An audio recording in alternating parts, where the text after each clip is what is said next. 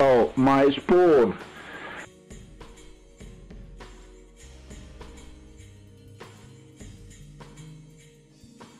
Brand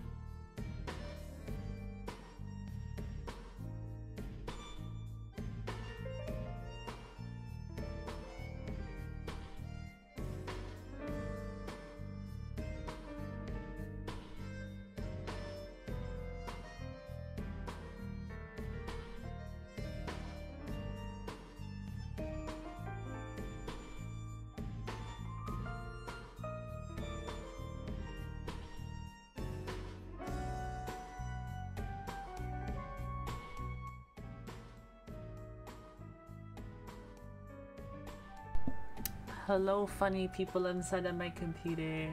Hello. Congrats on first beanie. Hi, Judge. Hi, Zach. Hi, Ventus. Hello. Hello, Jen.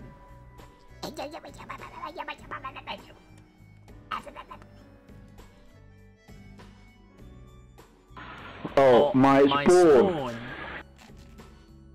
I love to hear it, bro. Love to hear it.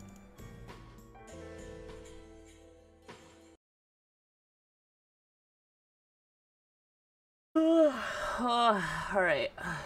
Time to play a more funny game.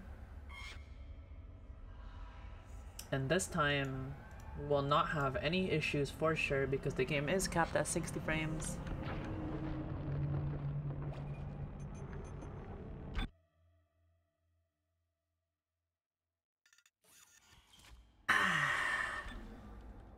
Literally the moment I hit 1K I lose my spoon. Oh no. Not your spoon. Where are we going? This way. Science log, Chief Science Officer Dr. Kine reporting. My controller is plugged in. The colony's problems concern me greatly. There we go. I have no doubt they are somehow linked to the discovery of the marker, but the exact nature of that connection is still unknown. Do we have almost 40% of the colonists are experiencing a form of dementia. The obvious symptoms are acute depression, insomnia, and hallucination. Incidents of violence and even murder also indicate extreme paranoia. Dr. Mercer has advised that I bring some of the affected on board for study. Look, it's the Dead Space Dr. logo. Weller, the planet-side psychiatrist, has reported that his own analysis has been fruitless. I'm hesitant to rely on Dr. Mercer at this point, but I need his expertise. We need solutions, and we need them quickly.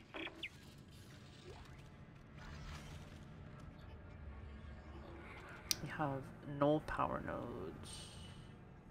We have 10k credits, we can buy one more. Or even the next upgrade for our armor, if that is a thing. What difficulty? We are on hard, because you can't play on the harder difficulty. That's the hardest that we can play first playthrough. Awake, hello new. Good morning.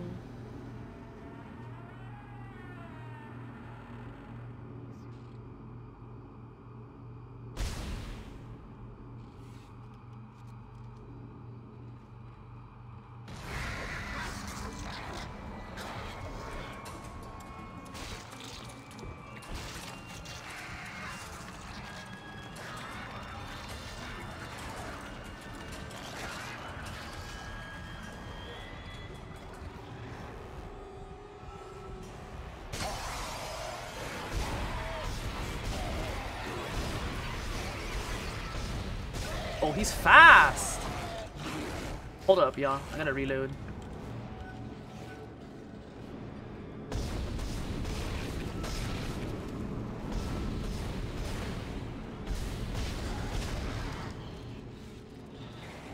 He's still gaming. What the hell?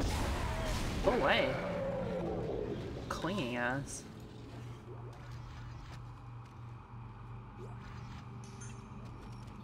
We just drop ammo. Just drop ammo.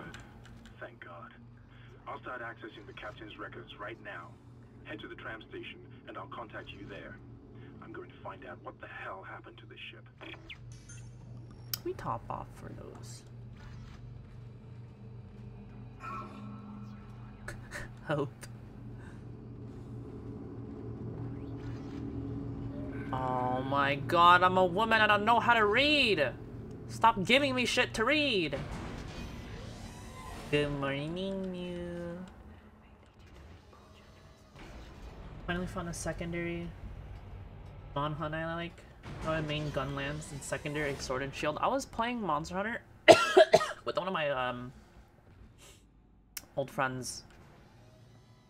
I was playing a meme build on sword and shield, and it was actually a banger. The wide range, speed eating, very fun build.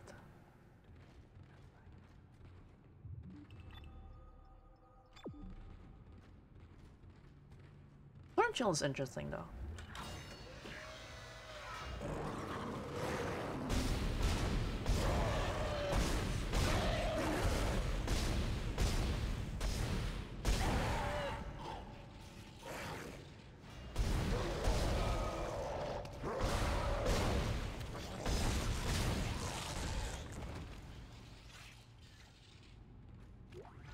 Neon got me blue tackies. Blue tackies. Weirdly so much fun. I've been learning how to use wide shelling combos on gun lance. Ooh. Damn, you don't just downward smash into Somehow one of them found a way down to the captain's nest. like bursting everything and then Wyvern blast and then reload and repeat. That's crazy. Couldn't be me. Locked down now. I found the deck logs. Whatever is happening around here, it came from the planet when they cracked it open. It spread to the colony and reached the ship.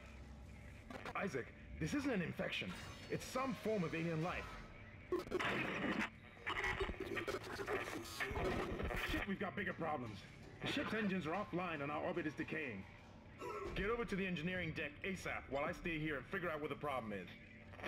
Oh, speaking of store. Okay, things to sell. You.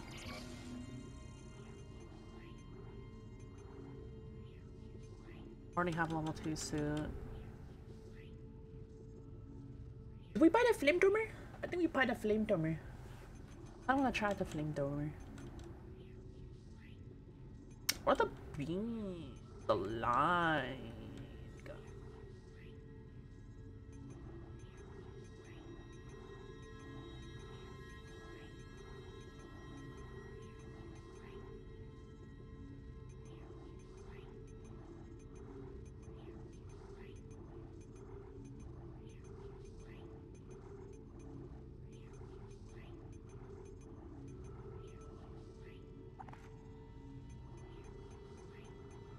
Wait, new item? In the store? Where? Oh, no new items. So I did the complete opposite of boom, boom, reload, and repeat until done. Understandable. I think we go for the line gun. And I'll take a large med pack. The top off. Am I missing 3 bars or am I missing 2 bars? I was missing 2 bars.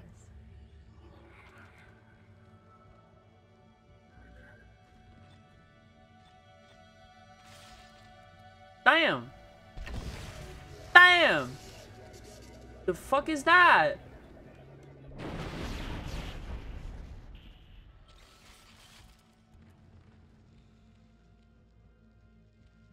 Okay.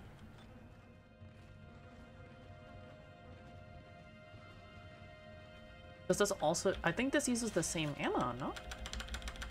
No, it uses its own ammo. Interesting. Are we going here? We are going here.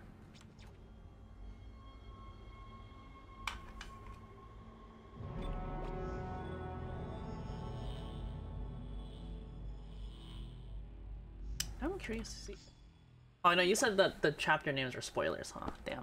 How many chapters are there, Zach, in the first Dead Space? How far are we in?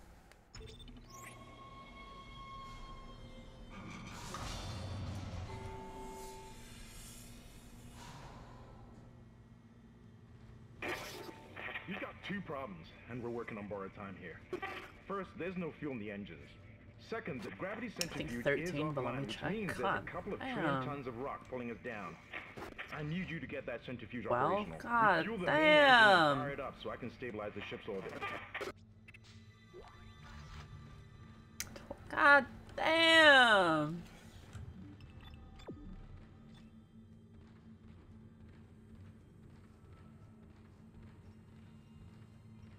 Well, here's the fucking hoping that we can finish in time. Wouldn't mind playing it in November either, but you know. Would be nice to finish all the spooky games in the spooky month.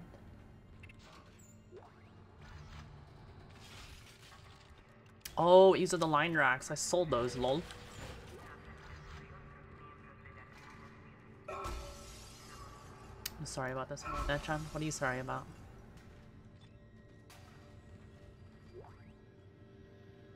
Personal log. Acting Chief Engineer Jacob Temple. It's been 2 days since they pulled that planet open, since the captain died. The panic, the riots, they were nothing compared with what came after. Our friends, our co-workers, started coming back.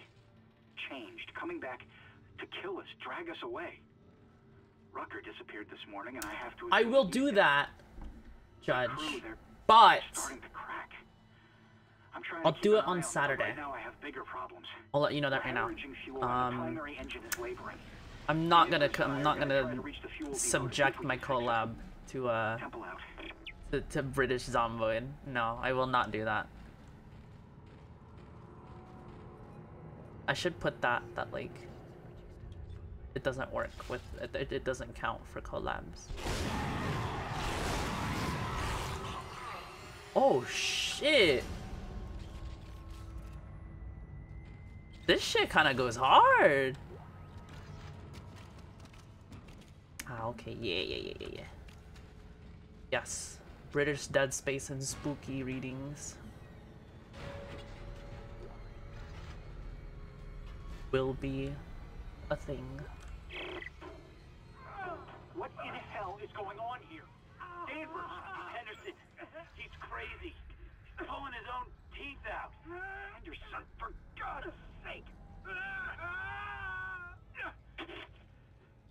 Oh God, is he dead? Relax. Average Shimura viewer pulling their teeth out. But he hit that door pretty hard. Man, why would he do something like that? I don't get it.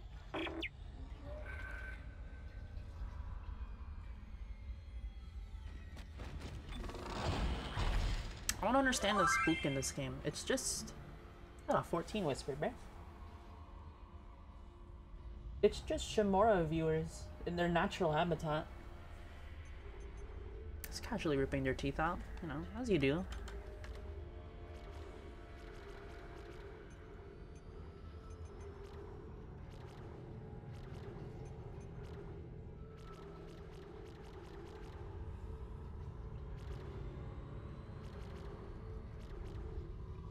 Speed is what? Fire rate?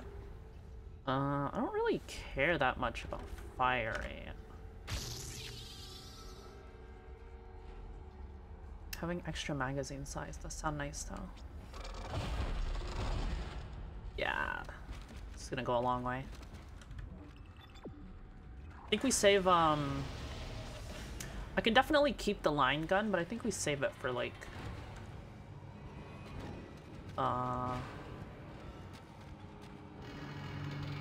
later encounters, you know? Stuff that I need more oomph.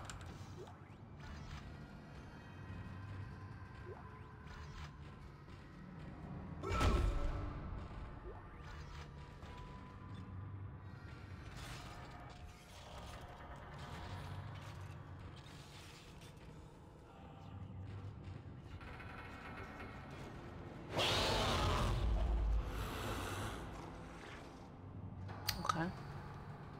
That's cool. I'm exploring.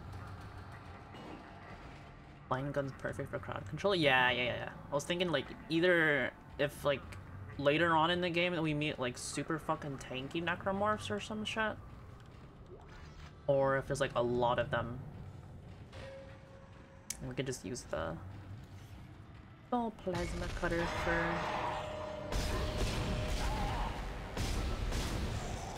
Or run-of-the-mill boys. You died kind of fast.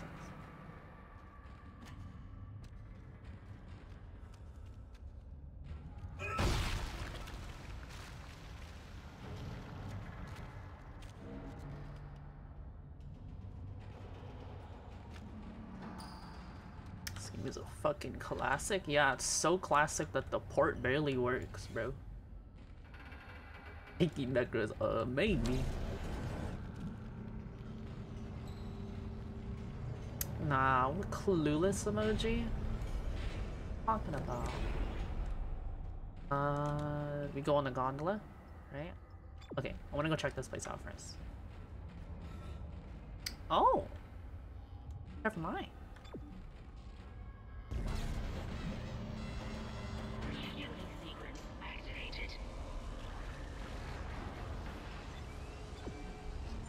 Oh, I see.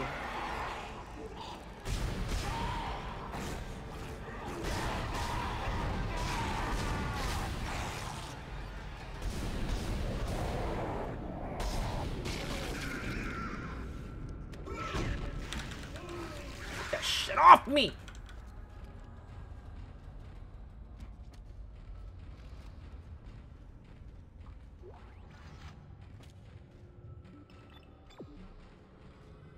Control mode. I guess we come back here afterwards.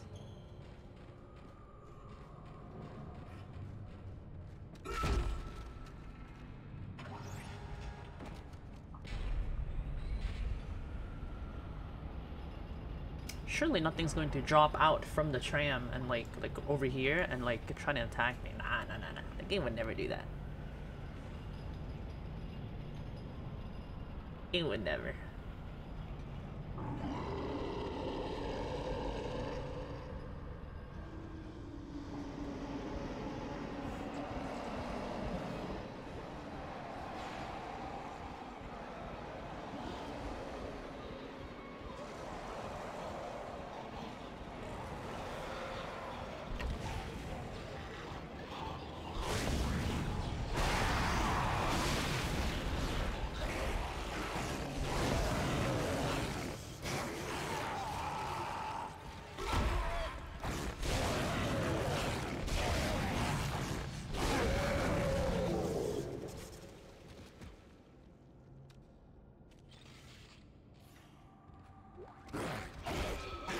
You fucker!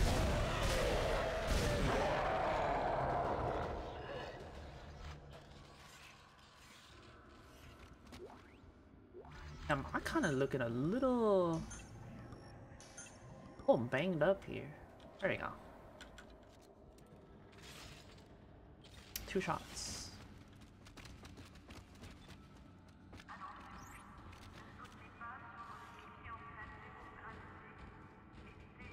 Could have gone better. Could have gone worse.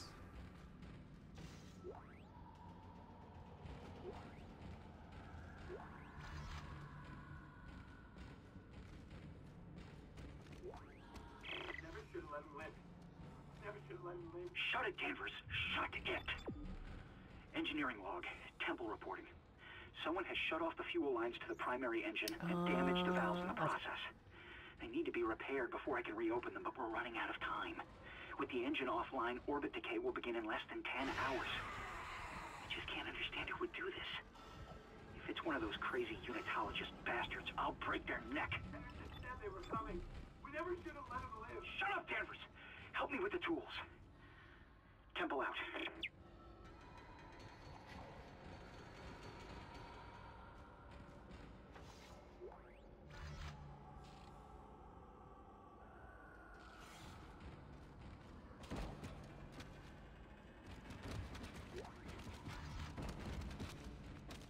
Telling me you're all dead, bro. Not a single bait.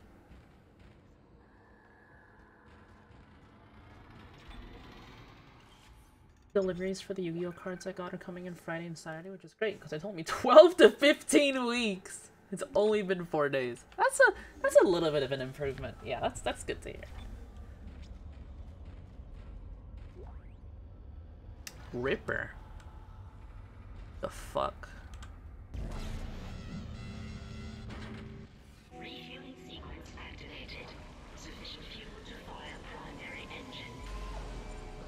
Whatever you did, it's working, Isaac. I have a fuel reading. It's only a quarter full, but that's enough to Ripper. restore orbit once you bring the engine I online. barely knew her. False alarm. Thought I saw something.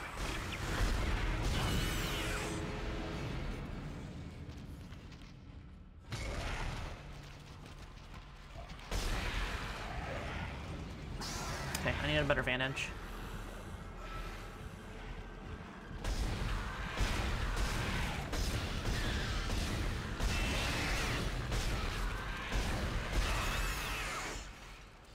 Nice.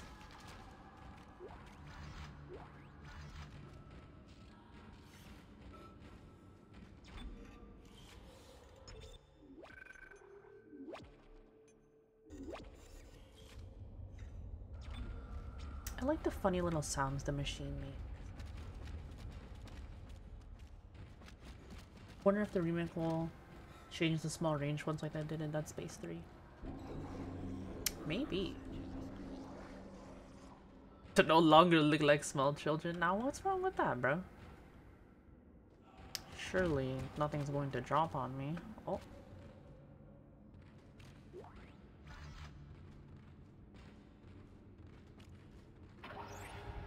Only time will tell.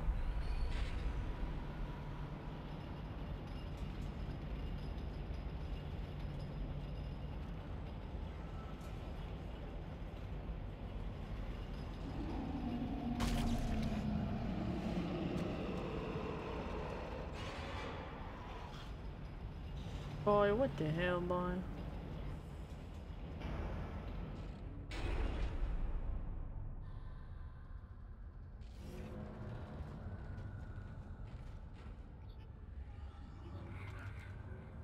Okay, we do not have any healing, guys.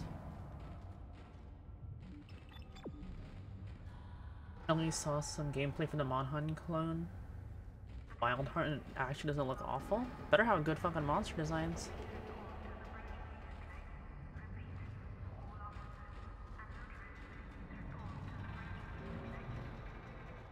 Thought I heard an item.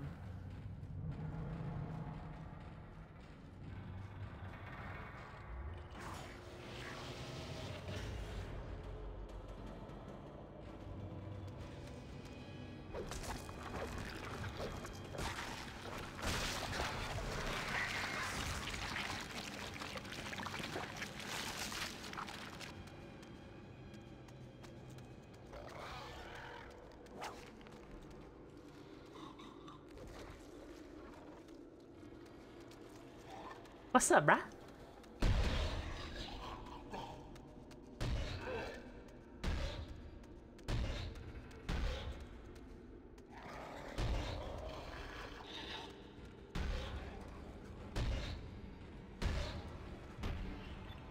Oh, it's gonna make me go there. But not yet. Need someone to do that for me for real. For real, bro. Need somebody to pin me down and stick something down my throat. For real, for real.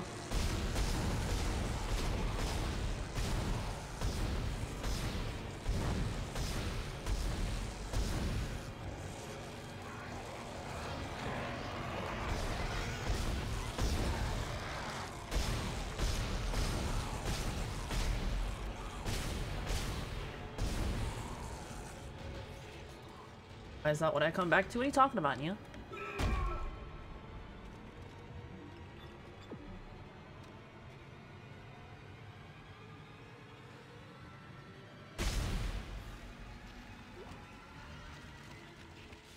These enemies are giving me trust issues.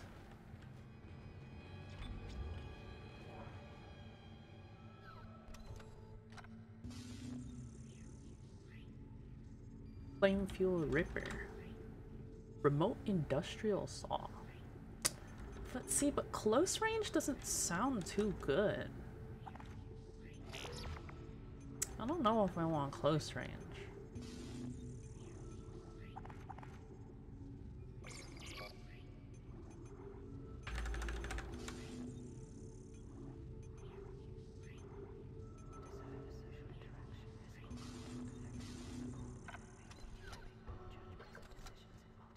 I think we just stick with what we got.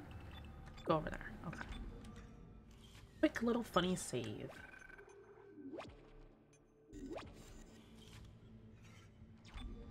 To be fair, how many times have you had 3 zombies rush you and you couldn't kill them in time? True, but we have this now. So, like, it's not that big of an issue for numbers. But you can shoot those blades in that space.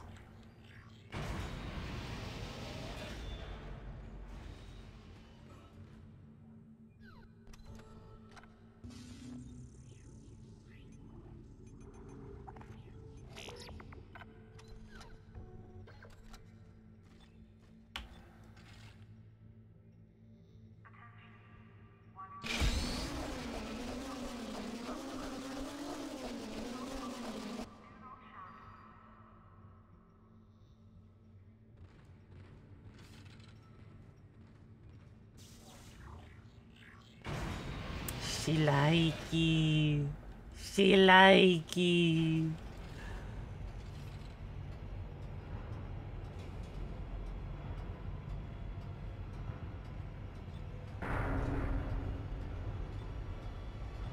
Got it.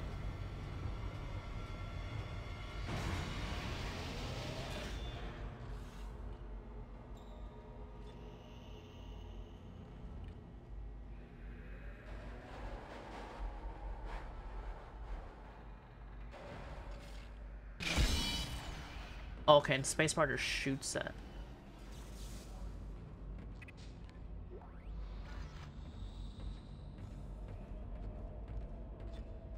Interesting.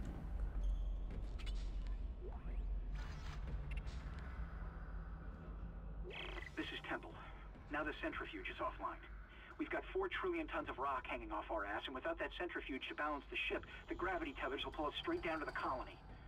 I'm heading in there now to see if I can fix it.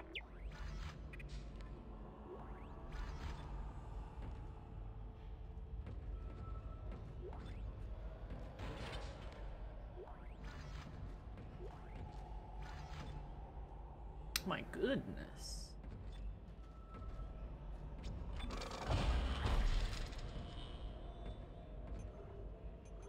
Okay, well, what we got?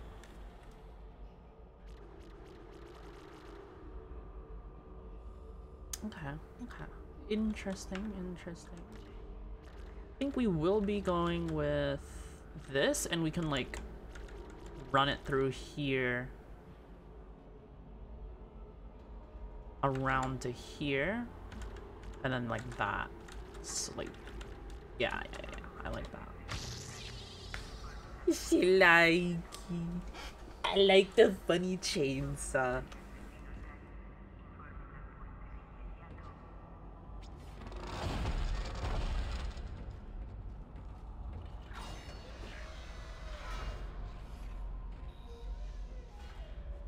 Oh, surely nothing will go wrong here.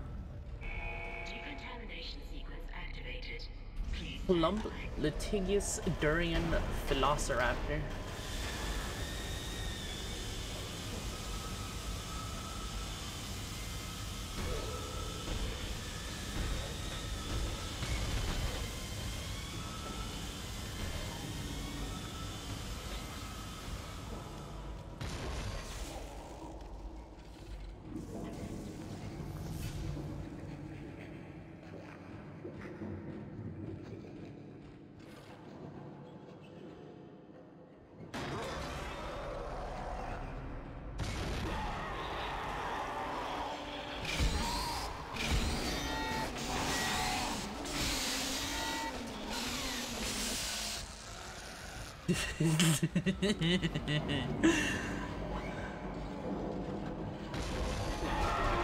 Ow!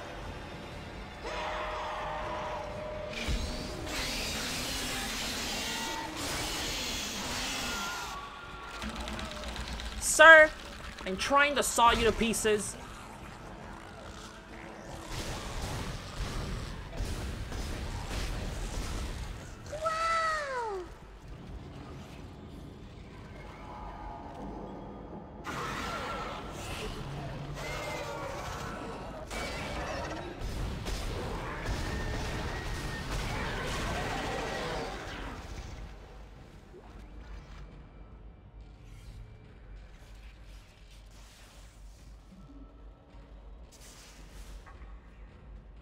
Anyone who wants it, the Warhammer XCOM game, Mechanicus is free on Epic Games until the 3rd.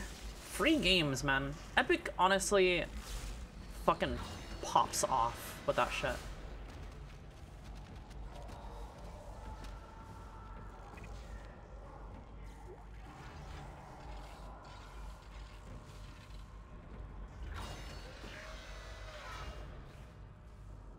Don't go alone. Take ass.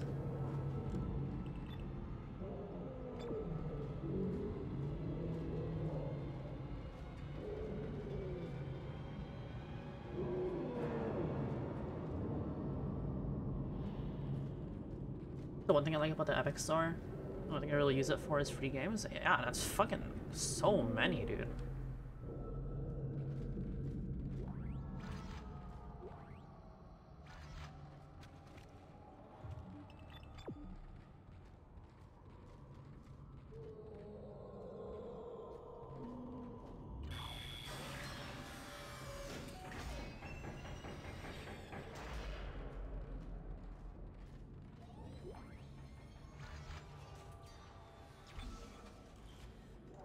I don't know how I like the gravity sections.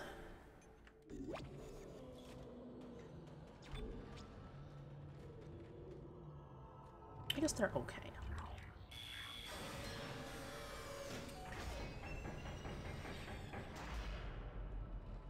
Entering zero gravity. Yeah.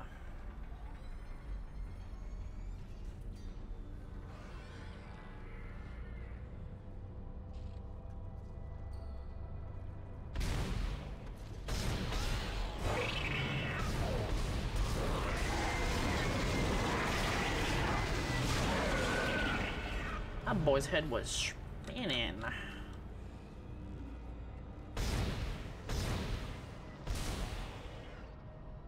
Oh, am I out?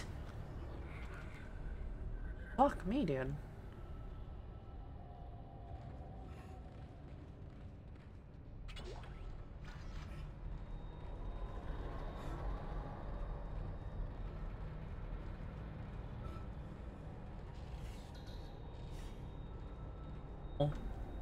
Oh. Oh.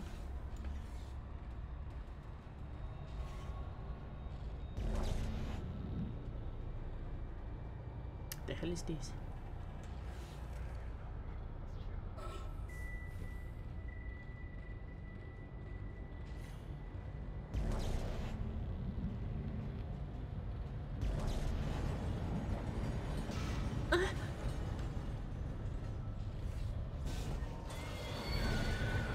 Don't care. Generator module attached.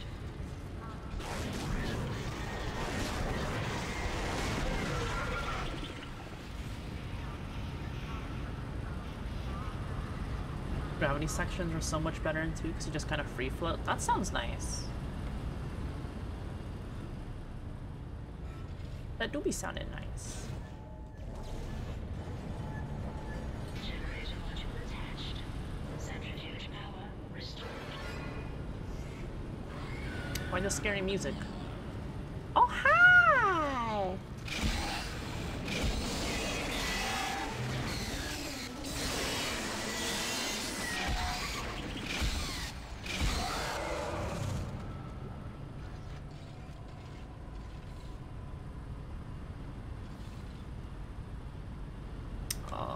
Do I just go back now? Where go? What I do? Okay, I do just go back up.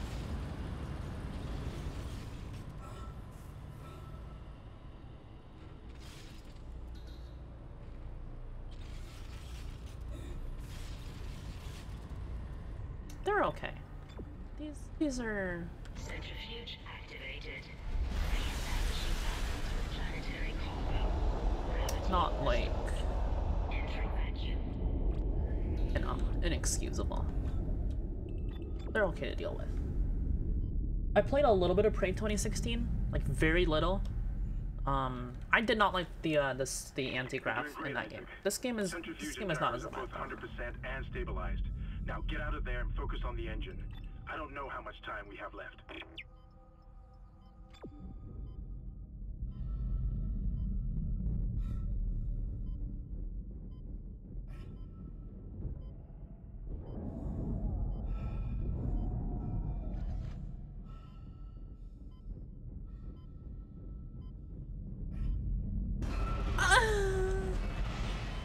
This game sucks.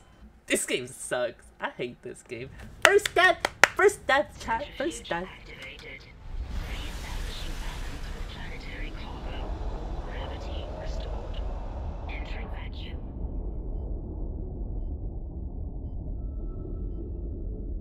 Love how the head just keep rolling. Keep rolling.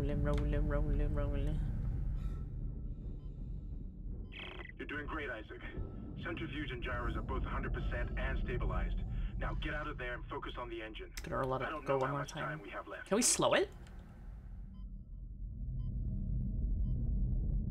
Oh. That would be too easy. Woo!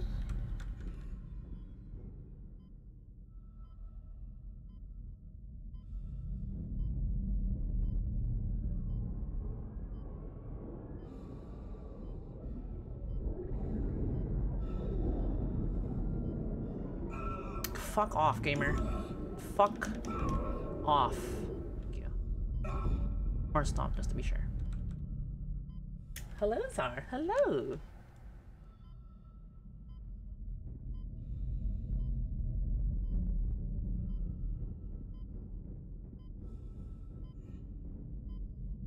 I hope we're going the right way. I am sick.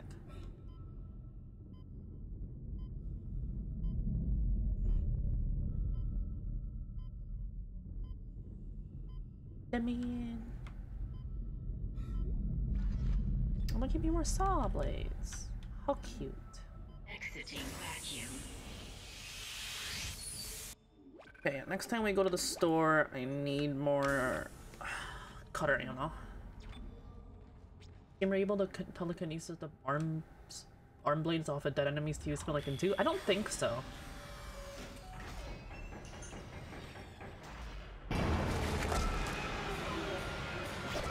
What the hell?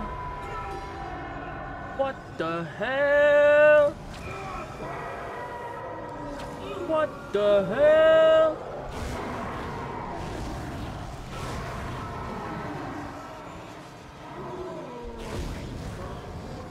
Oh, this ain't it, chat. Chat, this ain't it. Seen it! Living a dream.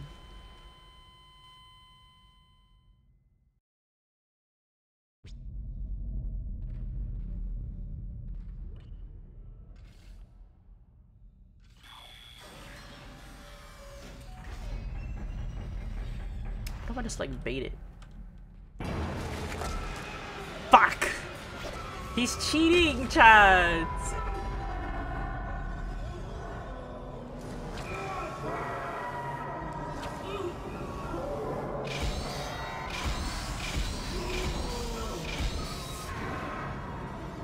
Please. Please.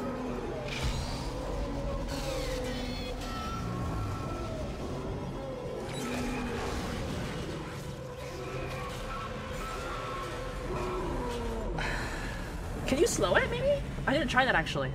Might be able to slow it.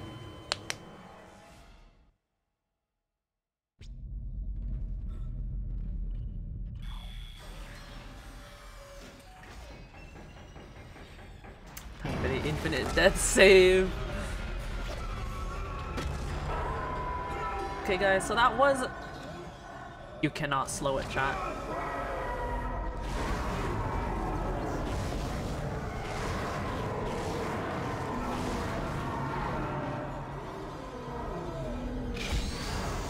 Nice.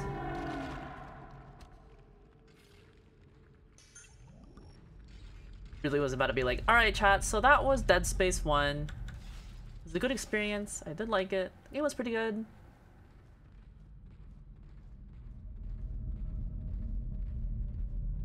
Rest in peace, stream. Stream is dead, guys. Stream did DC, guys. Thank you, OBS. I do appreciate that.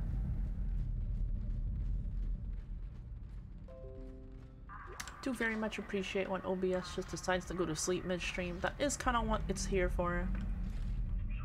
Just wouldn't be the same. I would stick my dick in that. Hello, stream.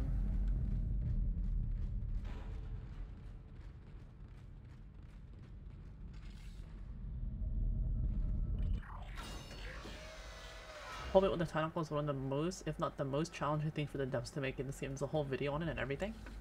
Ooh. Say it's a video essay? A long form video? Okay, no more enemy encounters, please. What did I just say? What did I just say?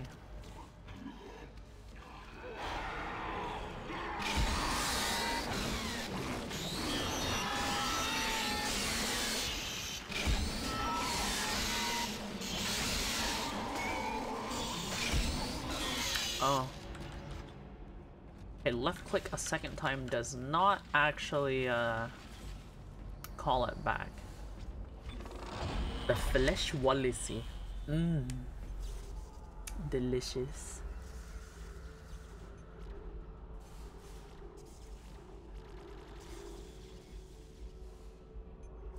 More damage on the cutter.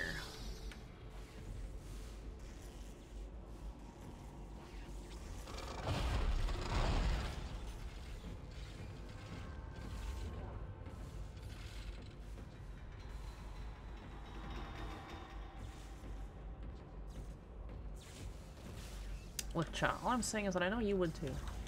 It looked pretty wet, dude. Honestly. Isaac! Can you hear me? It's Kendra. They attacked me, I ran for it, and Hammond just... he just disappeared. Kendra? Where are you? Nice to see you're alive and well, Hammond. I barricaded myself in the computer core. I can hear them moving outside, but I don't think they know I'm in here. I can launch into everything from here. I hacked the route and found some reports from the colony. Even before they cracked the planet, the colonists were experiencing widespread dementia. It seems to be related to some... No! They were listening to the album! Marker. I'll keep looking. I've got your location and I'm going to unlock the door to fuel storage. You can get to the engine chamber from there.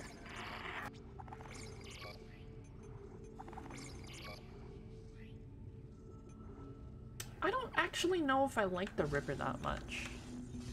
But I guess we're kind of stuck with it because I did add some stuff.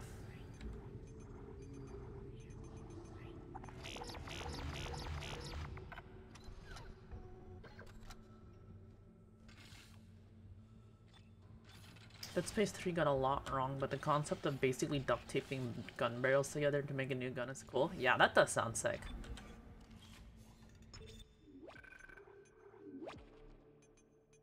I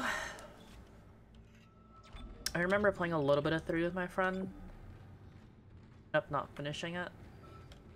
It was a game.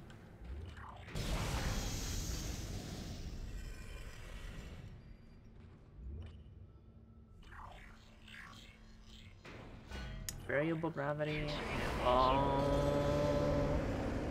Never beat this one though, I just couldn't. Yeah, it was kinda... Entering zero gravity. It was something, that's for sure.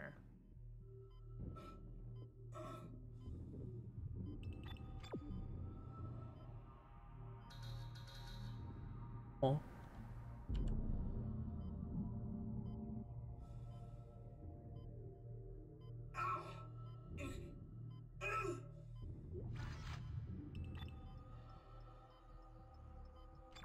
Oh.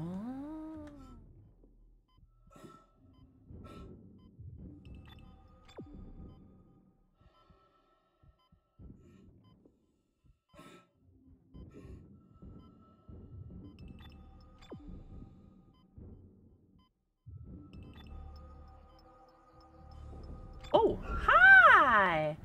Hello there!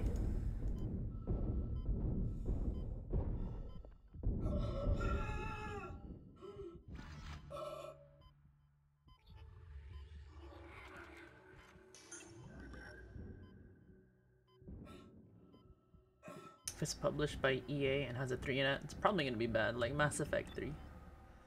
Never played Mass Effect 3, so I would not know. Never played the Mass Effect series. Exiting zero gravity.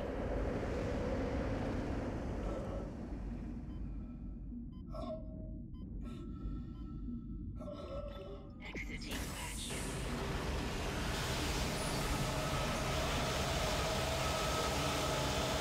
Huh?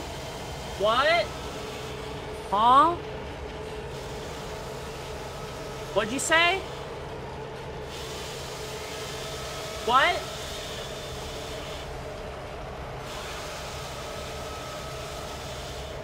Huh?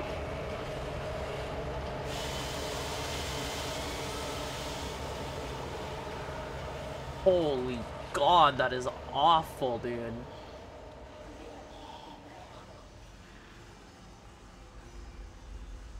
Was fine with the multiple endings, which were actually all the same, but in a different color light. That does thing. That sound kind of weird, champ.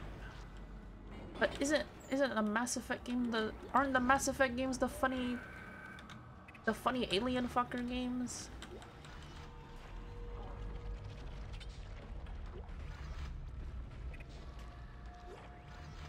These games were made for me, bro.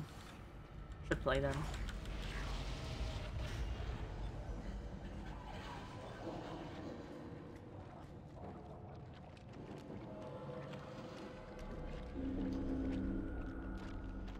Why does this whole area just look like Scorn moment?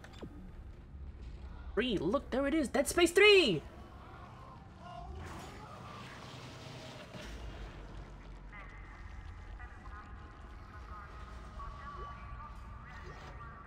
This is Temple. Screw the engine. I can't restart it by myself, and with all the other shit going on, it's obvious this is sabotage.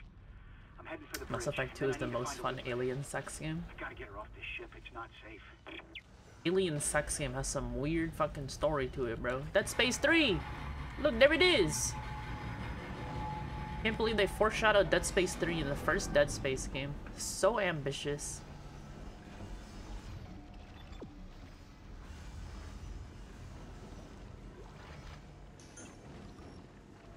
Well, now.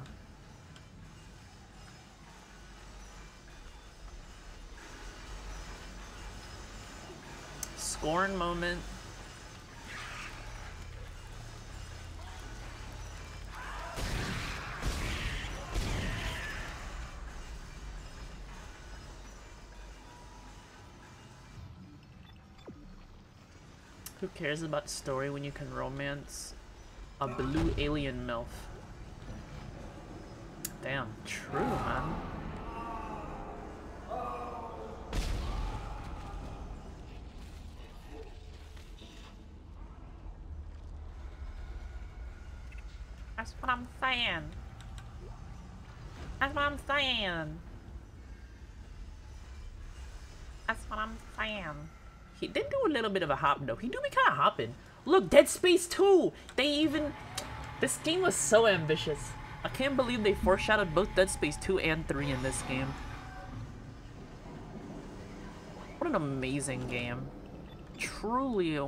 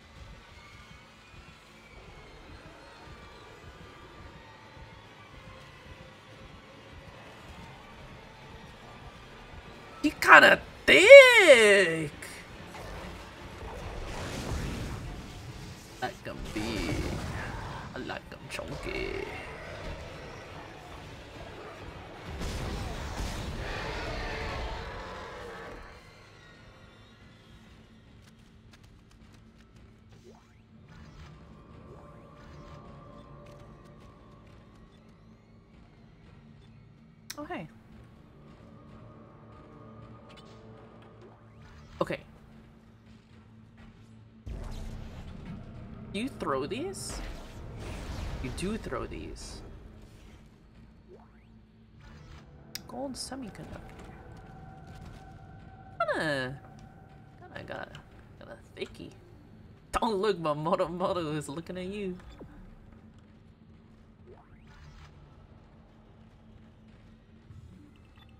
I bet when that boy walks down the stairs, it sounds like.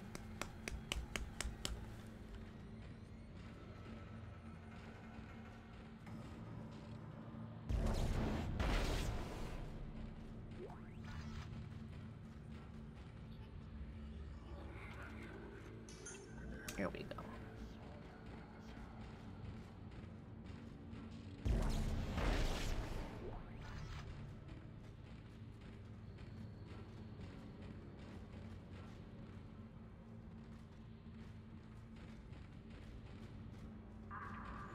You can make that jump, bro. You are in a fucking giant, like, you're in a spacesuit, bro. It's not gonna hurt you.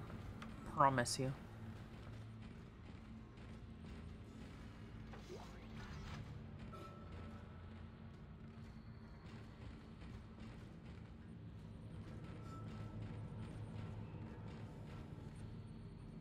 Wait, Half-Life moment?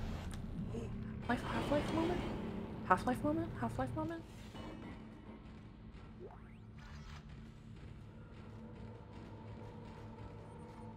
Bro got the fist gun. Ignition sequence initiated.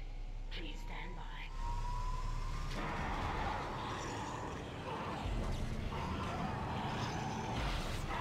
by. It doesn't work, chat. Chat, it don't work. Chat, it don't work. It don't work, chat. Chat, it don't work. You lied to me.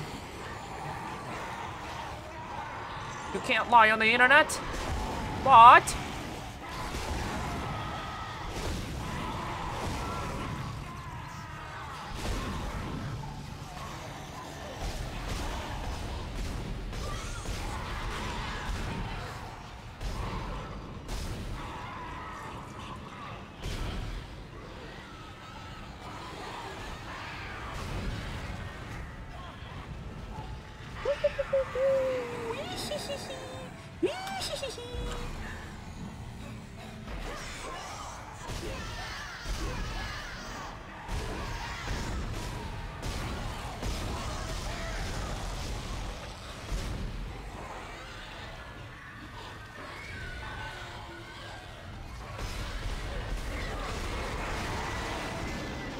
This is fine.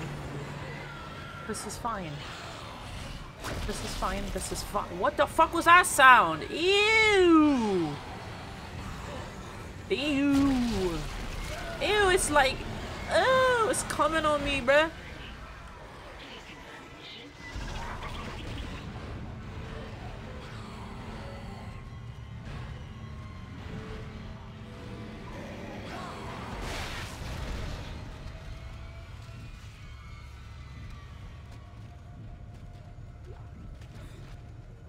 Average viewers right there. True. True. Wait, what about this? Is this a foot? There's a claw.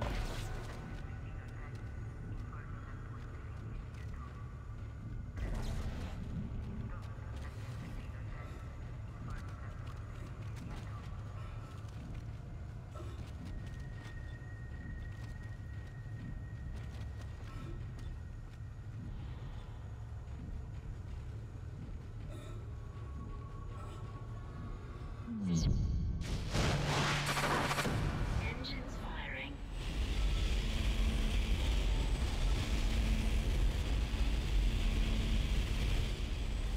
Huh? What'd you say?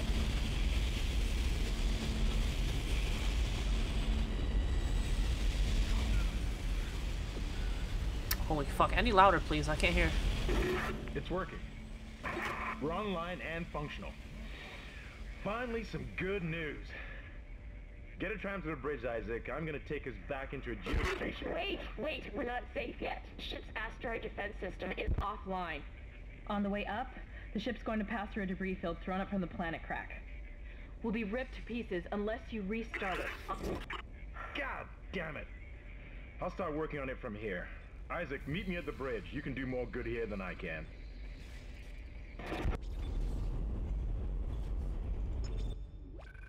Isaac this. Isaac that. Why don't you go sicko mode on a fucking girl? On some bitches.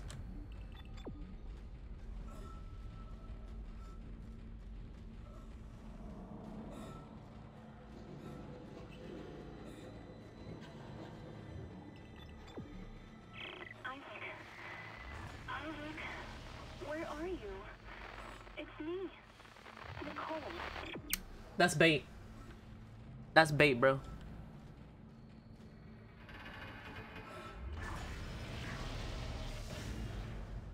Baitiest bait I've ever heard in my life.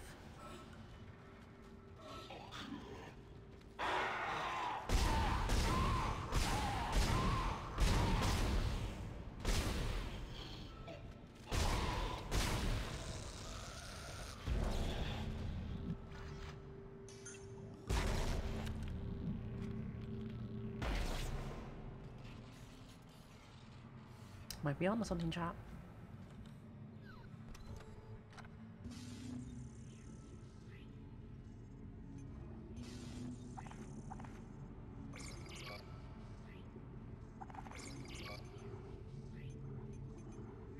If it's one thing she knows is bait. She's the master of bait. Exactly. One would say I am the master baiter, even.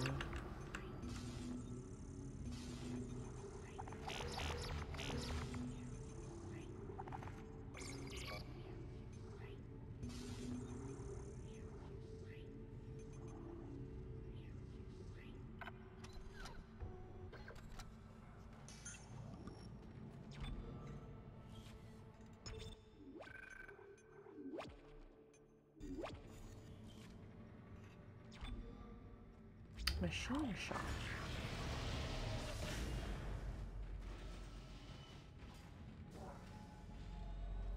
Indeed, indeed, indeed. Guys, I am the master baiter. It's kind of what I do.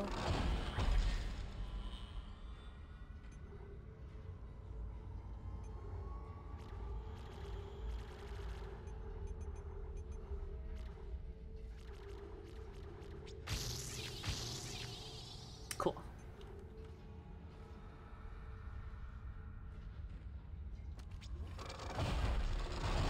Okay, I think now that we have more cap, what are we at? 14? I'm gonna save the rest of our power nodes for more health.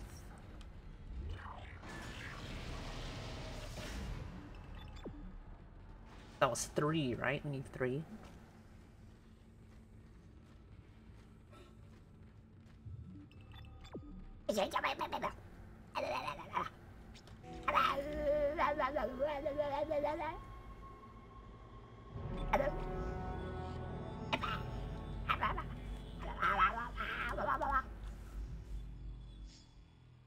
The licenses for the masturbators. Exactly. Okay, some of these chapters are kind of burning through fast, so. Alright, there's multiple tests in a 4-page essay. Exactly, exactly. Isaac, come in. Kendra's right. The ADS is completely shut. I'll need your help to fix this. The ADS? That Kendra, aim if down you sights? can hear me, see if you can get to the ship's reports. It sounds like you have better access from there. When were you going to tell us about the artifact, Hammond? This marker? I don't know anything about that. It's referenced in the captain's records. They brought it up from the planet. It's on the ship? In cargo. They think it's of alien origin, but I don't know what the hell it is. Really? CEC didn't know anything about it. You're lying. Back off! I am not the bad guy here. Ross shake you right now. You're gonna have to trust that I don't know anything about it. We've entered the debris field. Get to the captain's nest. I'll explain everything later. Hammond out. To give a hands-on demonstration of your ability to be a masturbator. Just play a game of CSGO with me, bro. Damn, you kinda... Fuck, dude, I get desperate too, but like... Come on, man, through glass? That shit gonna get lodged somewhere.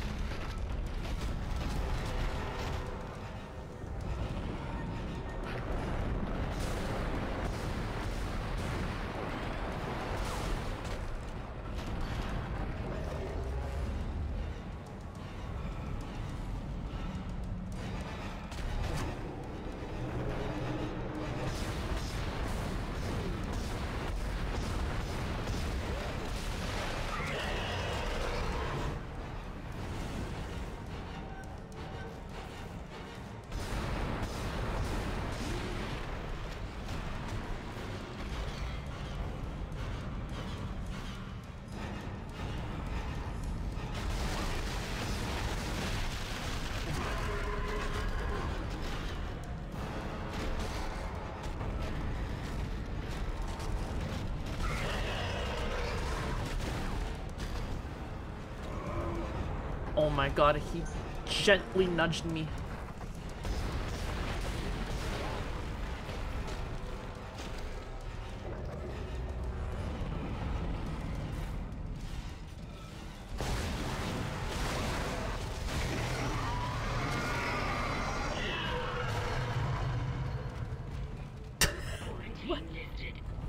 Why did he Why did he do that? But he fall over like that, bro. It's kind of cute, guys. I'll give him a little pat on the head. I like him. He kind of cute. Isaac, make us whole again. Holy shit, she's horny.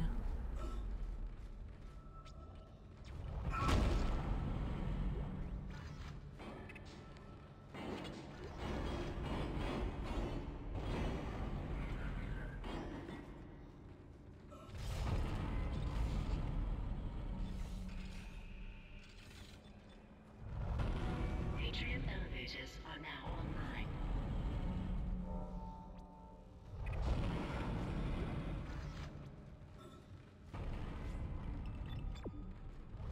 Oh, she said, check this hole again, bro.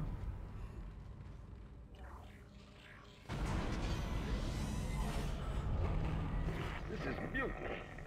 You'll all be tried for mutiny. Kind, make them listen to reason. Settle down, then. Hold him. By Maritime Law, Article 5469. That's what she said. No, that's what she said, bro. Captain Benjamin Matthias, unfit for duty. The marker must be delivered to the church. Terrence, please. I'm sorry, Ben, but I can't let you do this. Traitor. Heretic. Hold his head. Murderer! Hold him.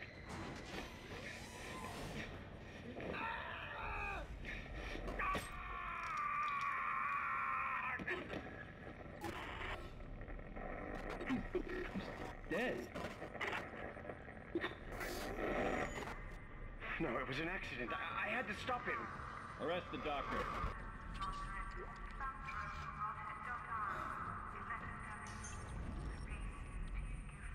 He'll just be seeing stars for a little bit, guys. I think he's fine.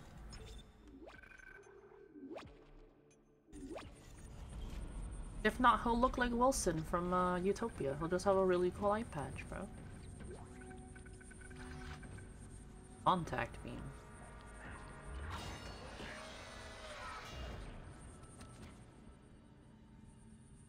Oh yeah?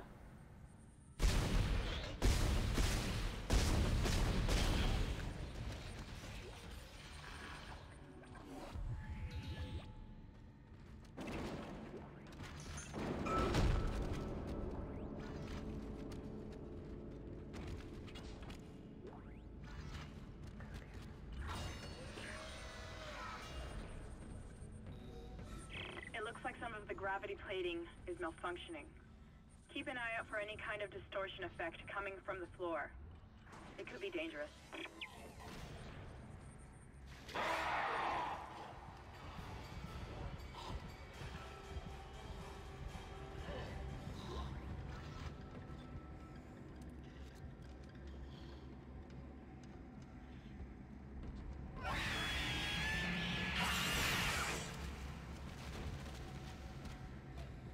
I see.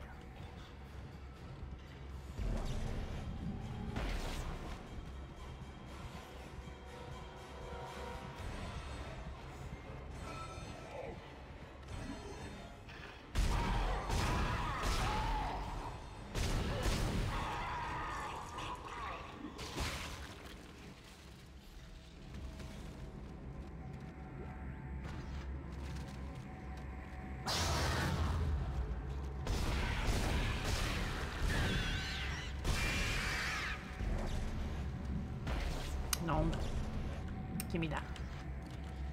He's trying to do a little flip. Still want to show off. Poor guy. Like, that's like when you're like a little kid, and you're like, Mom, look, I get this thing. Look, I can do this thing.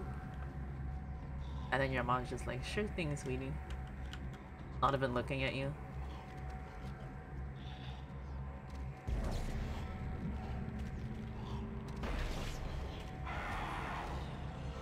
Oh, come here.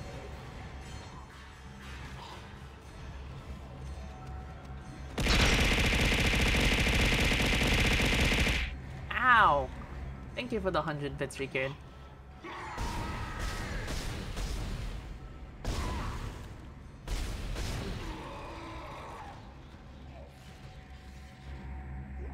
My fucking face, bro. Ow. Ooh.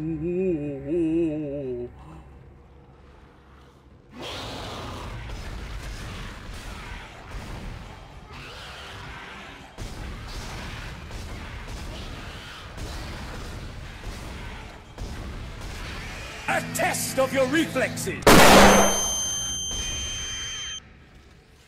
Almost. Almost. Almost. Almost.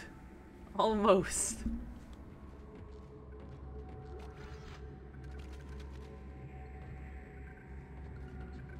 That shit almost got me. Almost.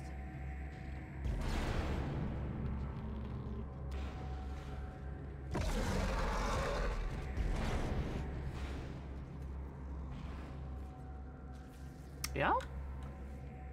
Had to try. Nah, I never get caught lacking, bro. I heard the fucking Endwalker's music and I was like, wait a minute. I'm not playing 14. Why are there cracks on the floor? Oh, I'm running low on ammo, huh? Fuck. Okay, let's start using other guns. Hey! Okay! Okay! Okay!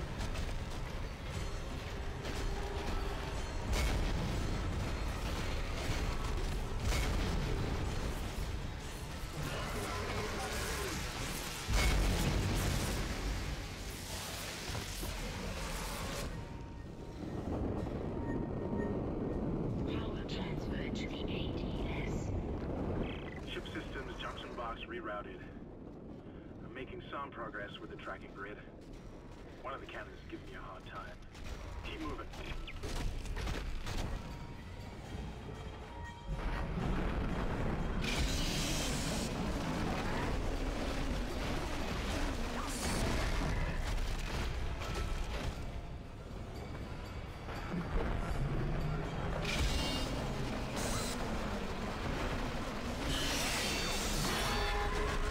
Do you think he gives good money if we kill him, chat? I'm gonna try to kill him.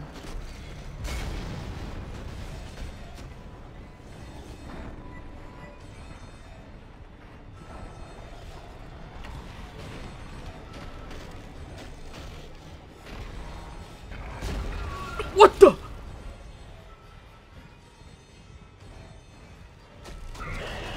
You gotta give at least 350.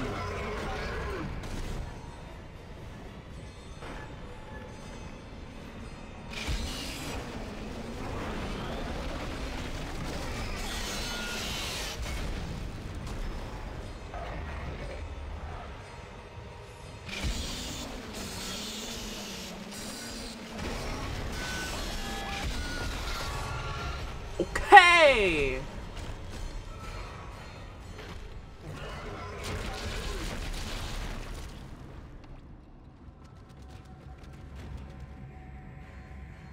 Oh.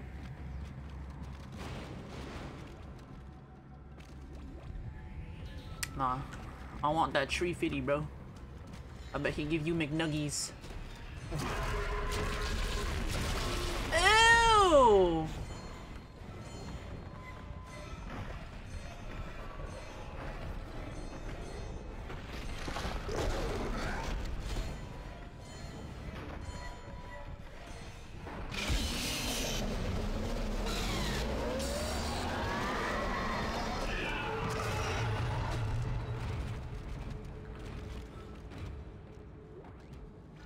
Ooh, it was worth.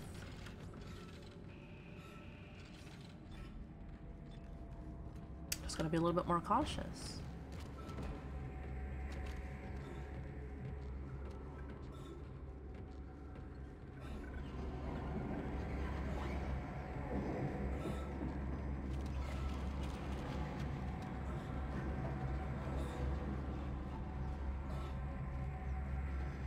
love how when they die, they just become weightless and floppy, yeah.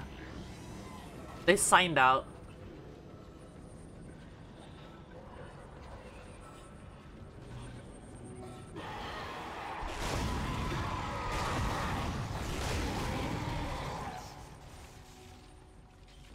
Okay.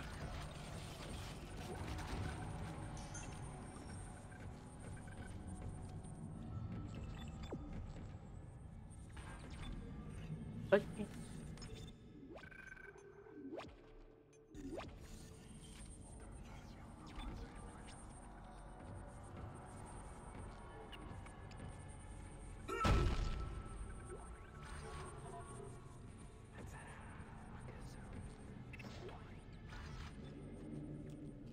Give me some water.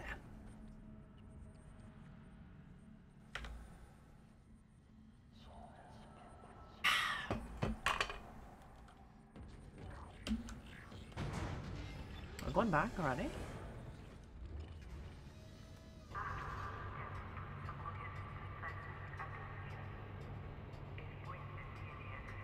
Why my throat hurting today?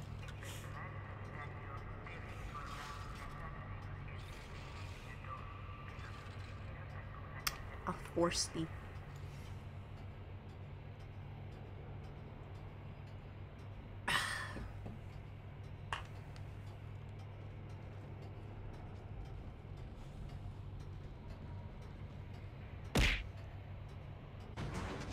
Ow. Okay, okay. How many gamers?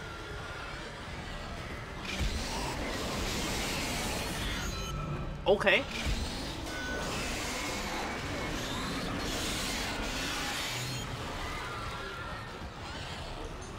Okay, they are kind of sick nasty with it, not gonna lie.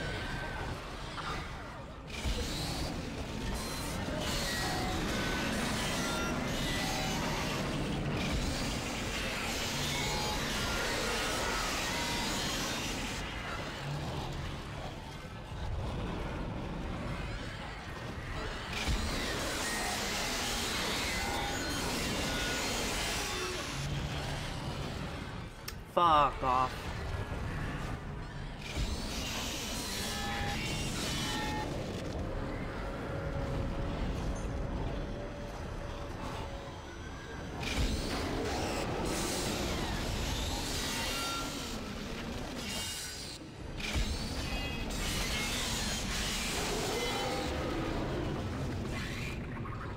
Okay.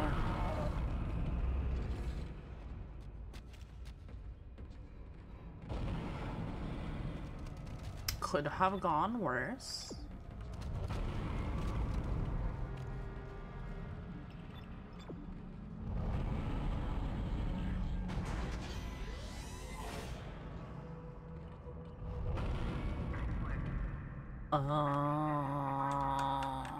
Three, I guess? River's pretty good against those guys. Yeah, they get their ass eaten by this.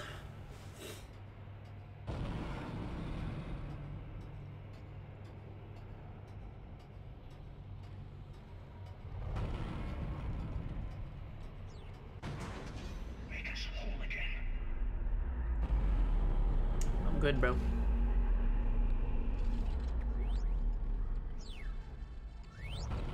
This is Temple.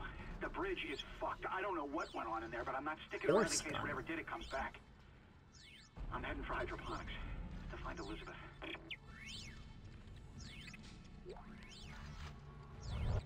Reaper eats ass like they bottom fragging as CSGO for real.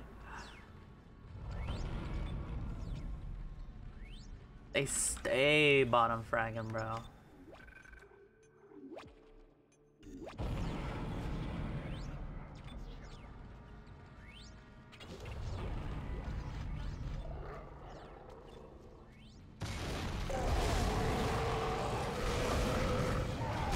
Sir?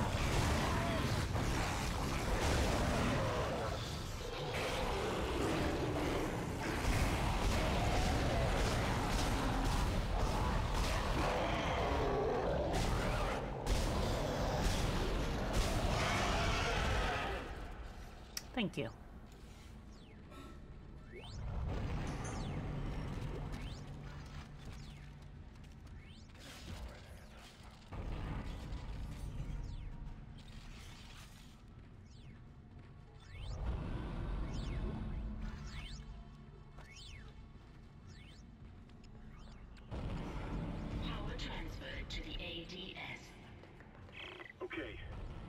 investigation power has been rerouted. Look, I don't know about you, but I think I'm seeing things. My head's pounding still. I don't know. Just stay sharp, okay?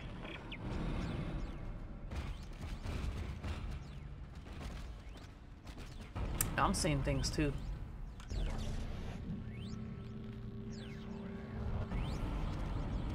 Does this game have whispers in it?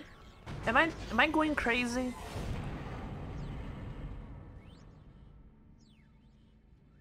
I feel like I'm going crazy, chat.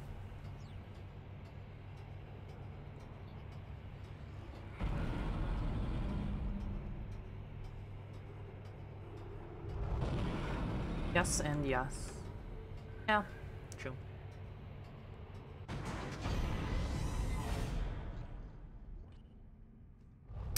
We go to level 1.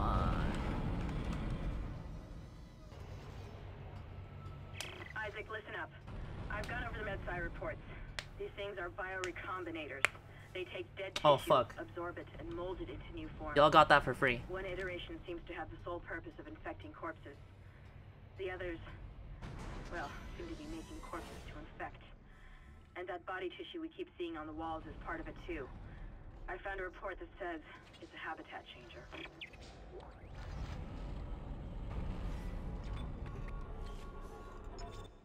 Oh boy, I wonder why they're giving us a save station. Clueless emoji? Got fingy pops for free. Stay when in chat for real. Sometimes I forget that these things are rewards.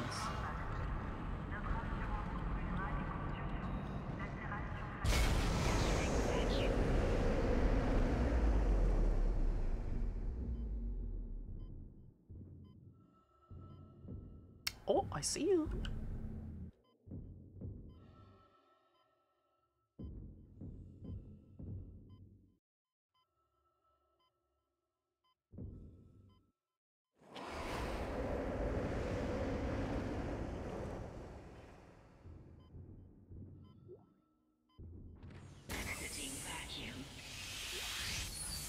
Oh, cool.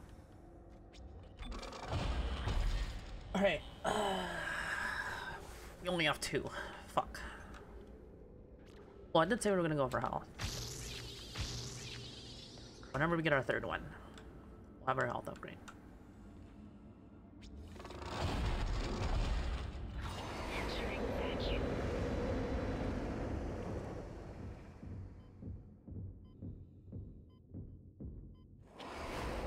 Mining admin. What this? Oh, mining admin room. Get the fuck out of my room, I'm playing Minecraft.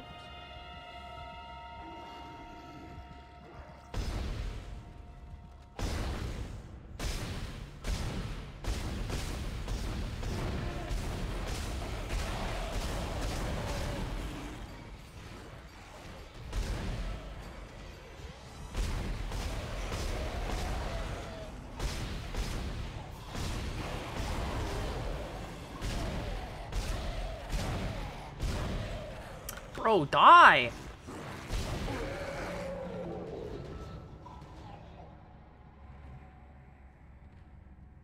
Made a sign just for you. A triple sign outside that door. True! Every copy of Dead Space is personally made for the player.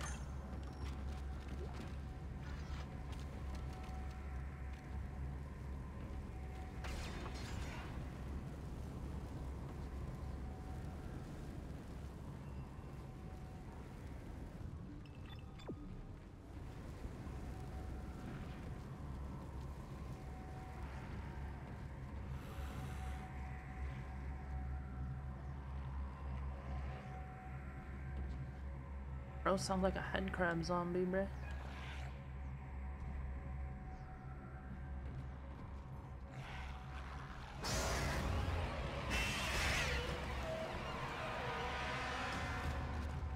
Bro has the brains of a head crab zombie too.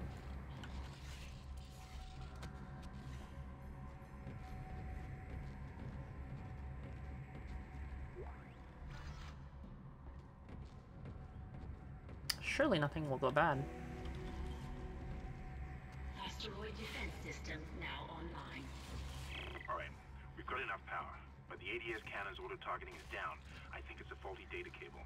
I need you to aim the cannon manually so I can replace it. Ran straight Take the into the elevator trap. to the top of the ship and head for the cannon pit. It's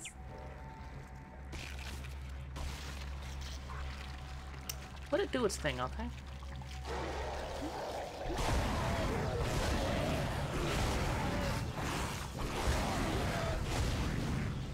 Oh. Come on, Isaac. A test of your reflexes! Ah! Ah! Ah! Ah! It caught me. You got me.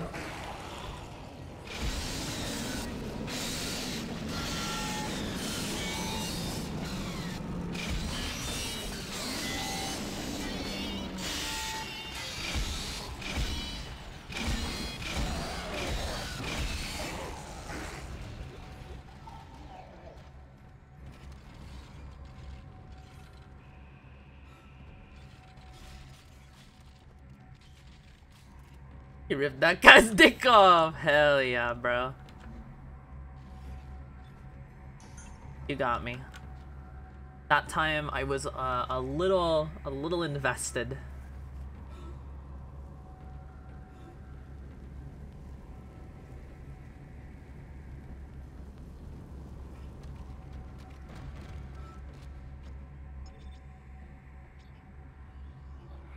Funny for you, I do not have a power node.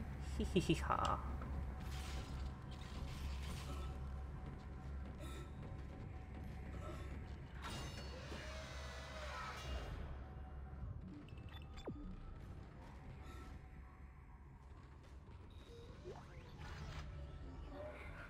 That's a lot of words. But I ain't reading them.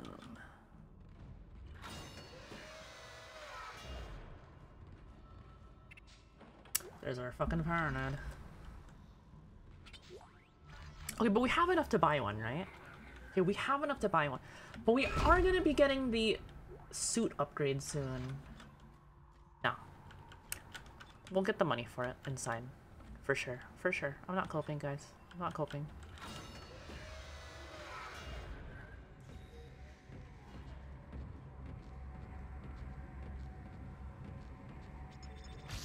I swear to you, I'm not coping.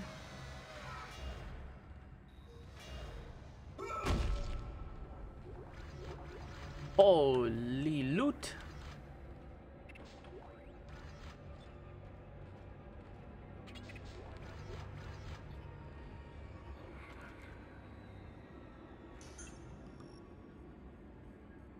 I would say that's worth. We will most likely have enough, right? Ooh, especially if there's another storage room right here. Yo.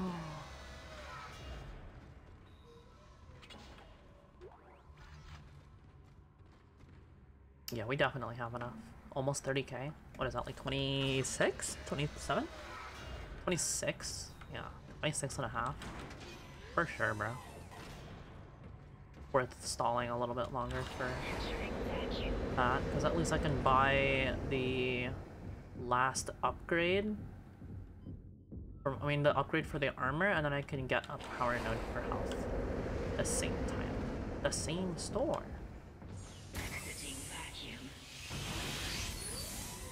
You know, whenever we get that.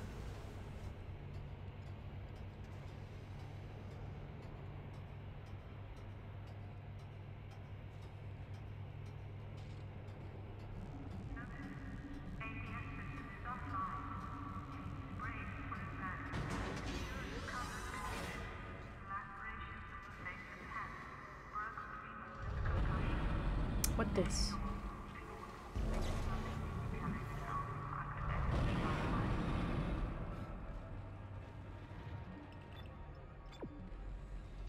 Do I have to go back? No.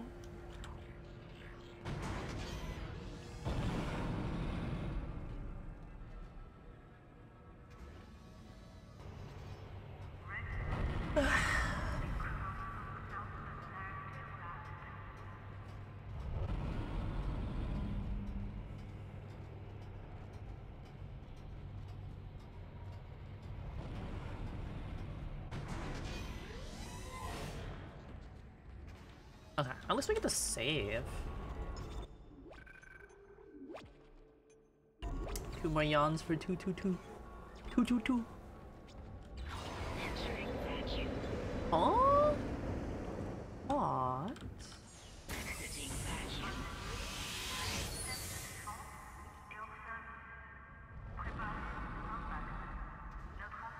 Is 3 up? Is 1 not the lowest? I mean the highest?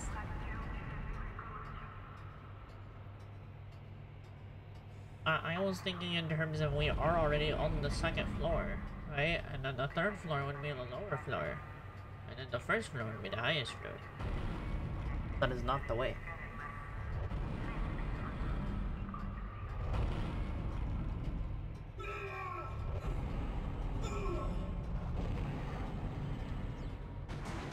Three is the highest? Yeah.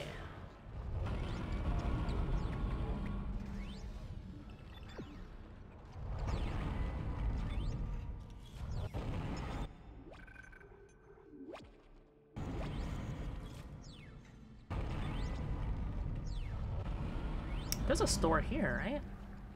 Doge. Ah, I see. Yeah, because these doors were locked earlier.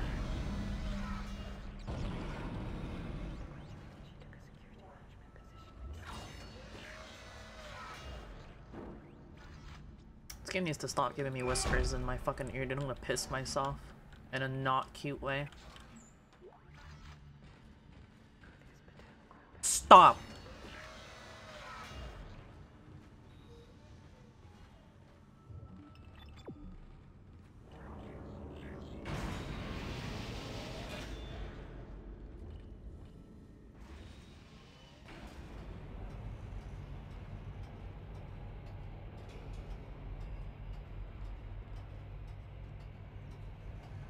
I think I got moves. Kinda moving. Isaac, you're going to have to cross the ship exterior to reach the ADS cannon. Problem is, we're still getting bombarded by asteroids. Look for cover, or you'll get torn to pieces. I love that the elevators are always safe in this game. Smile.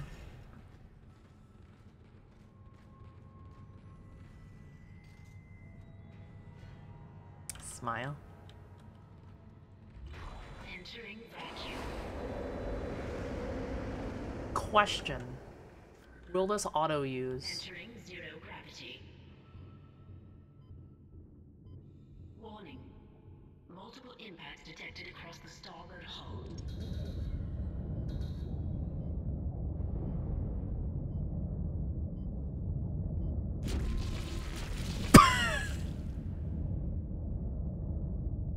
Game sucks. Played dodgeball against a big space rock? No, I can't say that I have. Entering vacuum. Entering zero gravity. Warning. Multiple impacts detected across the starboard hull. Is that what I have to do? That kind of makes sense. What the hell?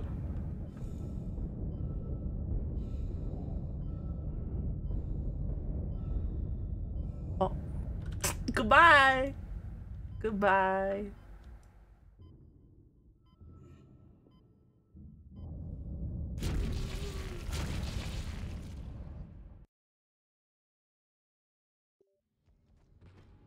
Okay.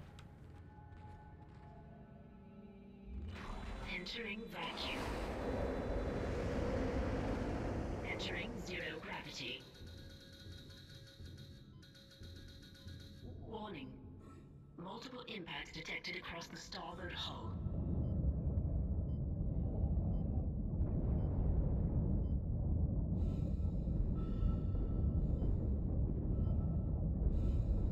bro really just missed. What's that? Thanks, bro. Thanks, bro.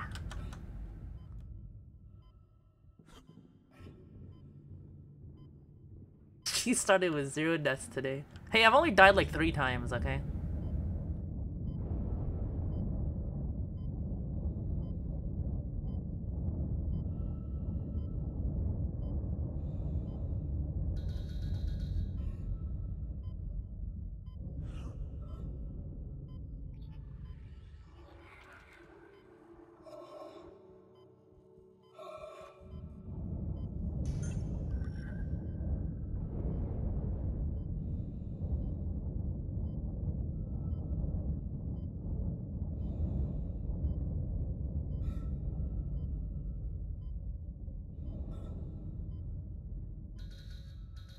I'm not gonna read that, actually. 3 to anime tentacles and 2 to space rock dodgeball. Really? We died 3 times? No, we died 2 times to the tentacle.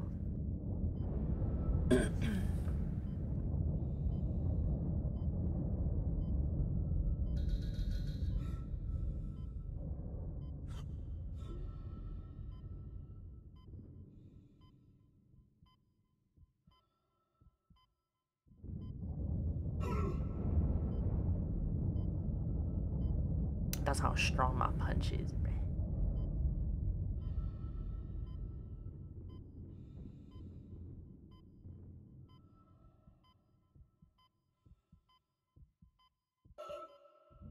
Shh, you're fine.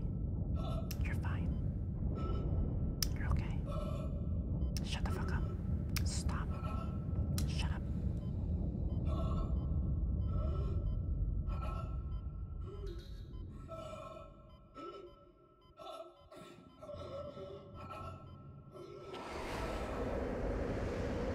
Exiting zero gravity. Exiting vacuum. Fucking baby, bro. Such a baby. Bro's out here. Shut up, bro. Not that serious. It's just a game.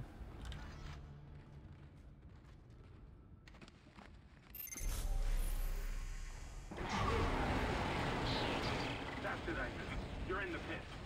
The cannon's a mass driver, so it should punch through anything flying at us. Keep an eye on the hull's integrity. Too many of those things get by, and we're dead. I think I've almost got the system repaired. Just buy me a little more time.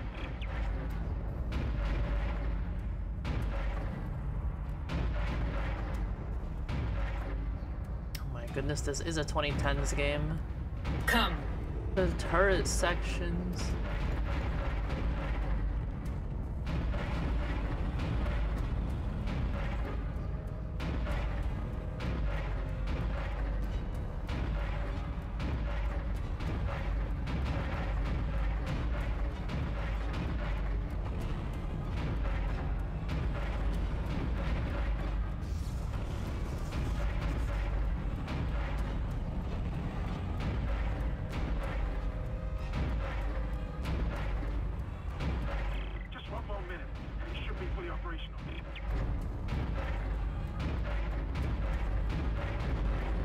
Surely we are fine. Surely we are okay. Surely we are fine.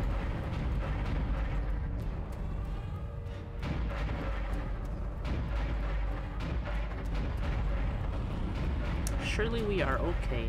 We are okay, Des.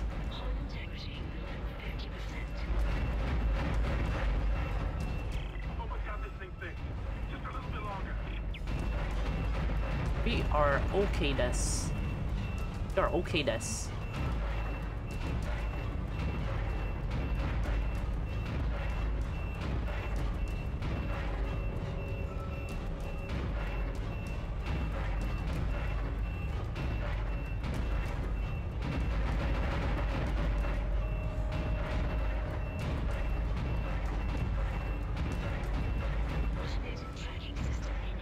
We are okay, Des.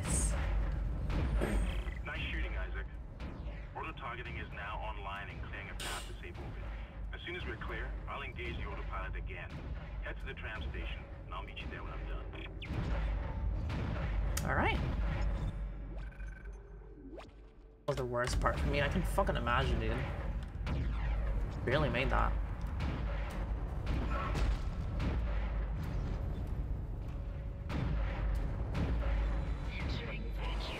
Surely there will not be more enemies.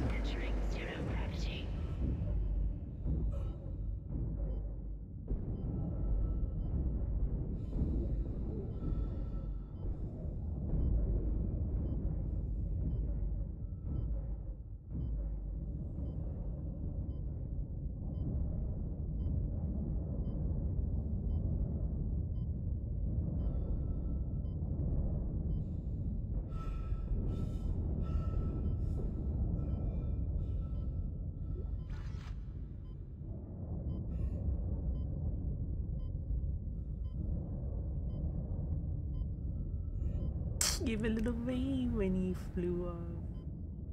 Surely we are fine. Surely there are no more enemies ahead of us. We will just have a safe trip back.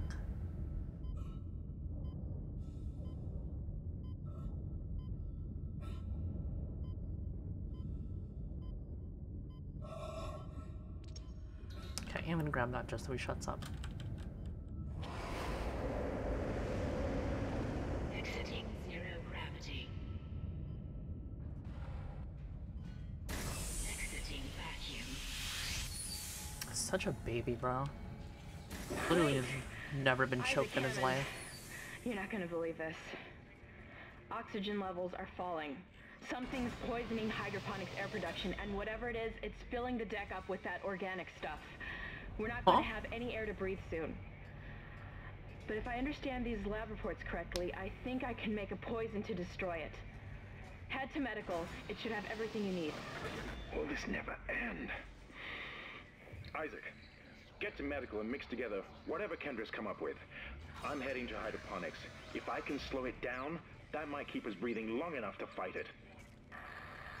You fingy pop again. What the hell?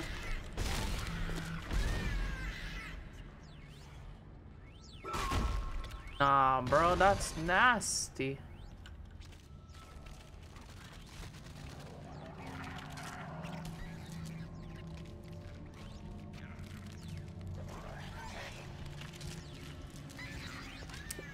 Ew.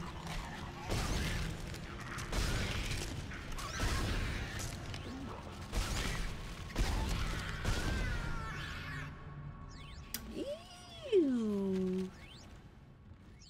Ew. Ew. What the hell? This guy's fucking nasty, man.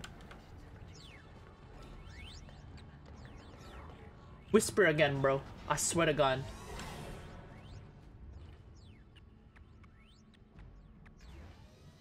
Gonna fucking rip your tongue out from your ass.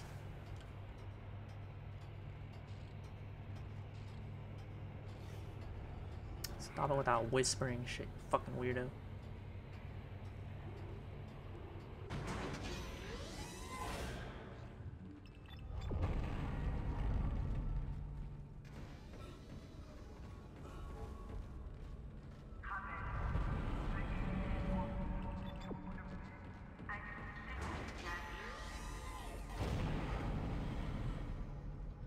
Le shop.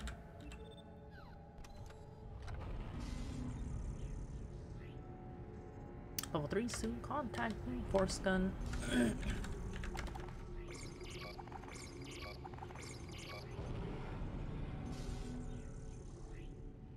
Short range kinetic booster device. Heavy damage energy projector. Suit. I'm gonna get one upgrade. No, I'm gonna get one upgrade, and then we'll get the I want to get the force projector. That sounds cool. If we have enough money after that.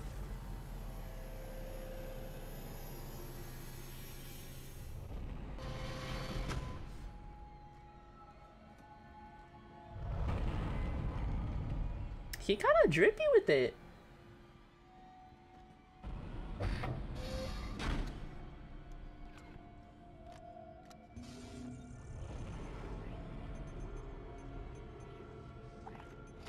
One of you. Yeah, we do have enough. And we have enough for some more, plasma energy.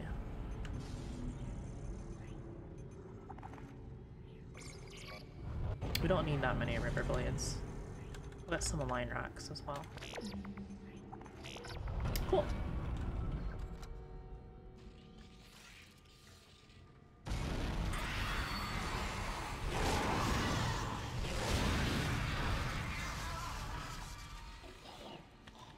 Oh! Ugh!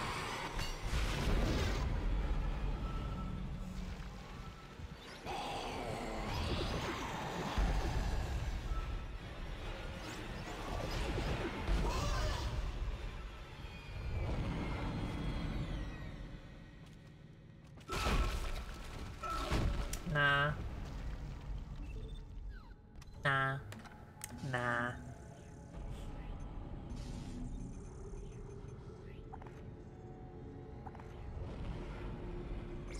Don't care.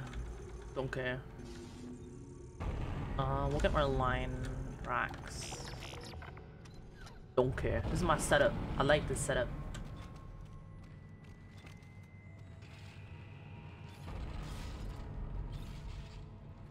Seems weak for having to charge it. Yeah, it's my gripe with it.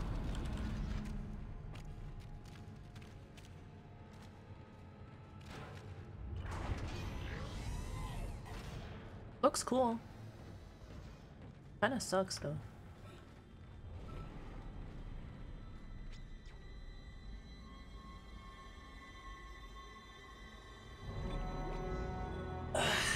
We are just about halfway. Okay. I think we're gonna pause it there.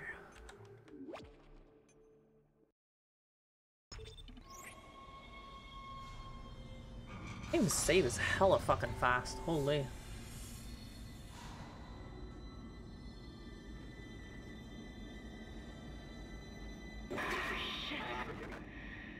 Yeah. Alright. We gonna do a quick break. And when we return, I will have John Spooky, y'all's favorite. And I'll think about what we're gonna be reading. I don't know what we're gonna be reading today, so we'll see. I'm off to bed. Have fun with your masturbator shenanigans. Yeah, I got you. Have a good night, Zach. Thank you for stopping by. Alright. Let me get y'all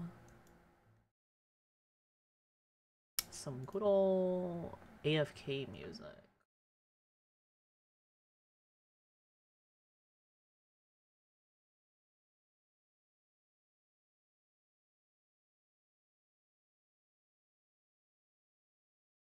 Oh, hey. There we go. Okay. I will see y'all in a bit. Get your snacks, get comfy. And when I return, we shall be reading some spooky.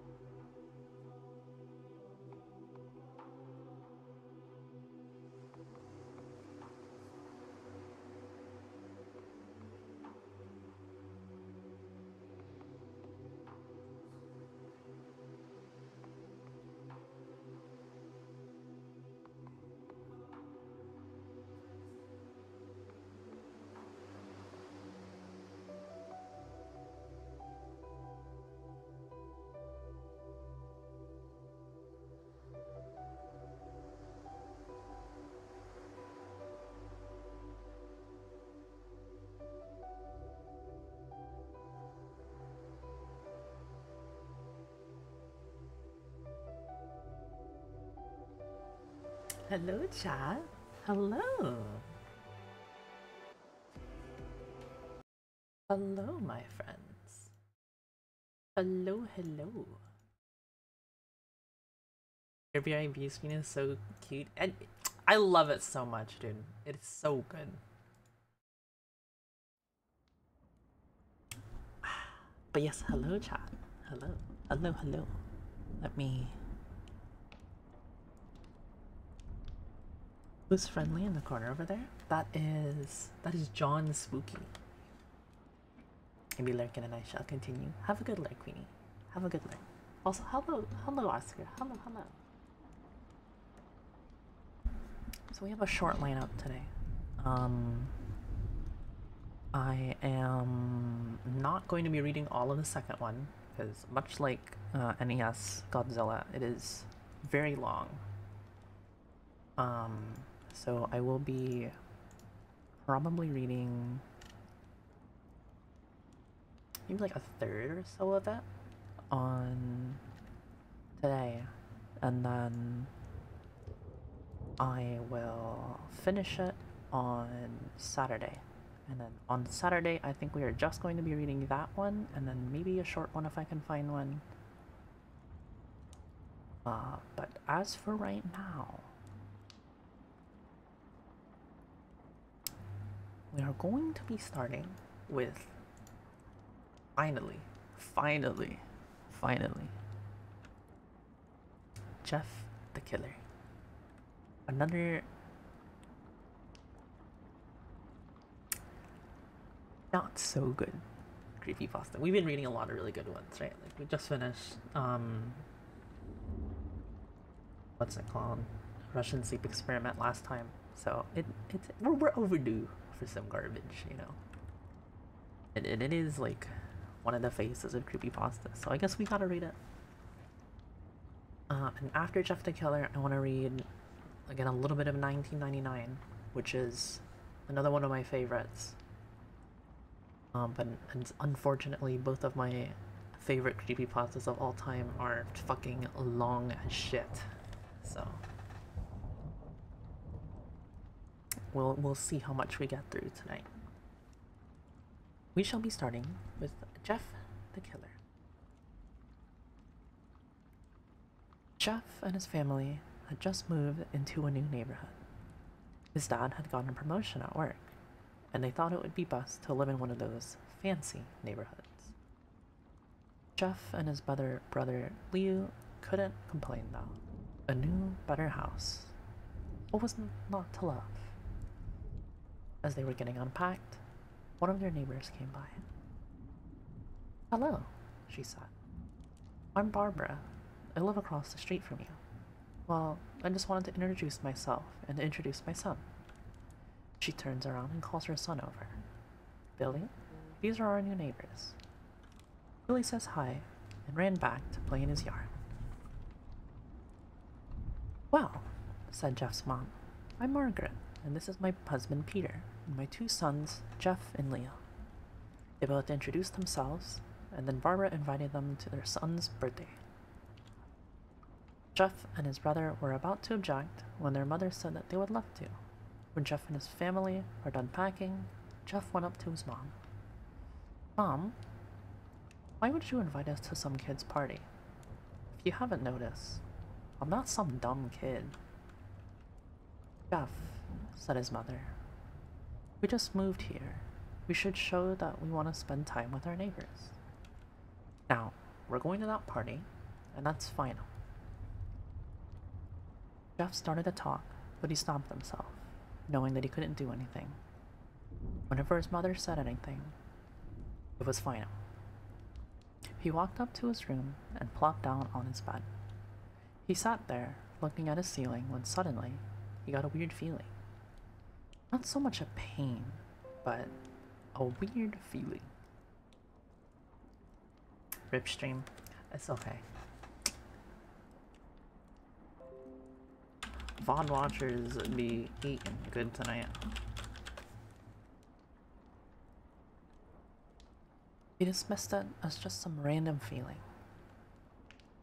He heard his mother call him down to get his stuff, He walked down to get it. The next day, Jeff walked down the stairs to get breakfast and get ready for school.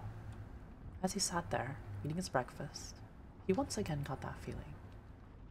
As he and Liu finished breakfast, they walked down to the bus stop. They sat there waiting for the bus, and then all of a sudden, some kid on a skateboard jumped over them, only inches above their laps. They both jumped back in surprise. Hey, what the hell? The kid landed and turned back to them. He kicked his skateboard up and caught it with his hands. The kid seemed to be about 12, 1 year younger than Jeff. He wears an Aeropostale shirt and ripped blue jeans. Well. Looks like we've got some new meat. Suddenly, 2 other kids appeared. One was super skinny, and the other was huge. Well, since you're new here, I'd like to introduce ourselves. Over there is Keith. Jeff and Leo look over at the skinny kid. He had a dopey face that you would expect the sidekick to have. And he's Troy. They looked over at the fat kid. Talk about a tub of lard. The kid looked like he hadn't exercised since he was crawling. I, said the first kid, am Randy. Now, for all the kids in this neighborhood, there is a small price for bus fare, if you catch my drift. Leo stood up, ready to punch the lights out of the kid's eyes, when one of his friends pulled a knife on him. I'd have hoped you had been more cooperative. It seems we need to do this the hard way. The kid walked up to Leo and took his wallet out of his pocket. Jeff got that feeling again. Now it was truly strong, a burning sensation. He stood up, but Leo gestured him down. Jeff ignored him and walked up to the kid. Listen here, you little punk. Give me my bro's wallet, or else. Randy put the wallet in his pocket and pulled out his own knife. Oh, and what will you do? Just as he finished the sentence, Jeff popped the kid in the nose. As Randy reached for his face, Jeff grabbed the kid's wrist and broke it. Squid! Hi, Squid!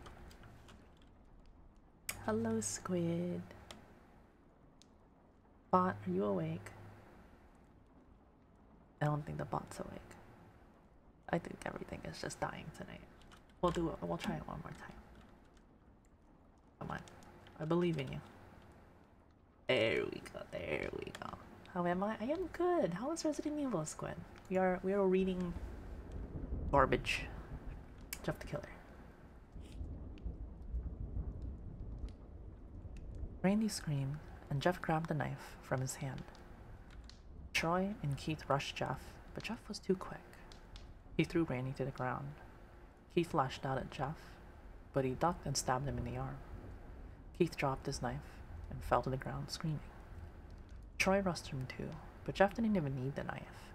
He just punched Troy straight in the stomach, and Troy went down.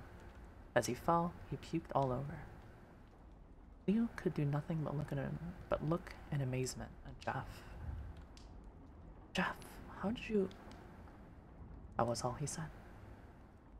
They saw the bus coming and they knew that they'd be blamed for the whole thing. So they started running as fast as they could. As they ran, they looked back and saw the bus driver rushing over to Randy and the others. As Jeff and Leo made it to school, they didn't dare tell what happened. All they did was sit and listen. Leo just thought of that as his brother beating up a few kids, but Jeff knew it was more. Something scary. As he got that feeling, he felt how powerful it was, the urge to just hurt someone. He didn't like how it sounded, but he couldn't help feeling happy. He felt that strange feeling go away and stay away for the entire day of school. Even as he walked home, due to the whole thing near the bus stop, and how now he probably wouldn't take the bus anymore, he felt happy. When he got home, his parents asked how his day was, and he said in a somewhat ominous voice. It was a wonderful day. Next morning, he heard a knock at his front door. He walked down to find 2 police officers at the door, his mother looking back at him with an angry look. Jeff, these officers tell me that you attacked 3 kids. That it wasn't regular fighting, and that they were stabbed. Stabbed, son. Jeff's gaze fell to the floor, showing his mother that it was true. Mom, you were the ones who pulled a knife on us. On me and Leo. Son, said one of the cops. We found 3 kids, 2 stabbed, 1 having a bruise on his stomach, and we have witnesses proving that you fled the scene. Now, what does that tell us? Jeff knew it was no use. He could say that him and Leo had been attacked, but then there was no proof that it was them, not them, who attacked first. They couldn't say that they weren't fleeing, because truth be told, they were. So Jeff couldn't defend himself or Leo. Son, call down your brother. Jeff couldn't do it, since it was him who beat up all the kids. Sir, it was me. It was me. I was the one who beat up the kids. Leo tried to hold me back, but he couldn't stop me. Cop looked at his partner, and they both nodded. Well, kid, looks like a year in juvie. Wait, says Leo. They all looked up to see him holding a knife. The officers pulled their guns and locked them on Leo. It was me. I beat up those little punks. I have the marks to prove it. He lifted up his sleeves to reveal cuts and bruises, as if he was in a struggle. Son, just put the knife down, said the officer. Leo held up the knife and dropped it to the ground. He put his hands up and walked to the cops. No, Leo, it was me. I did. Jeff had tears running down his face. Poor bro. Trying to take the blame for what I did.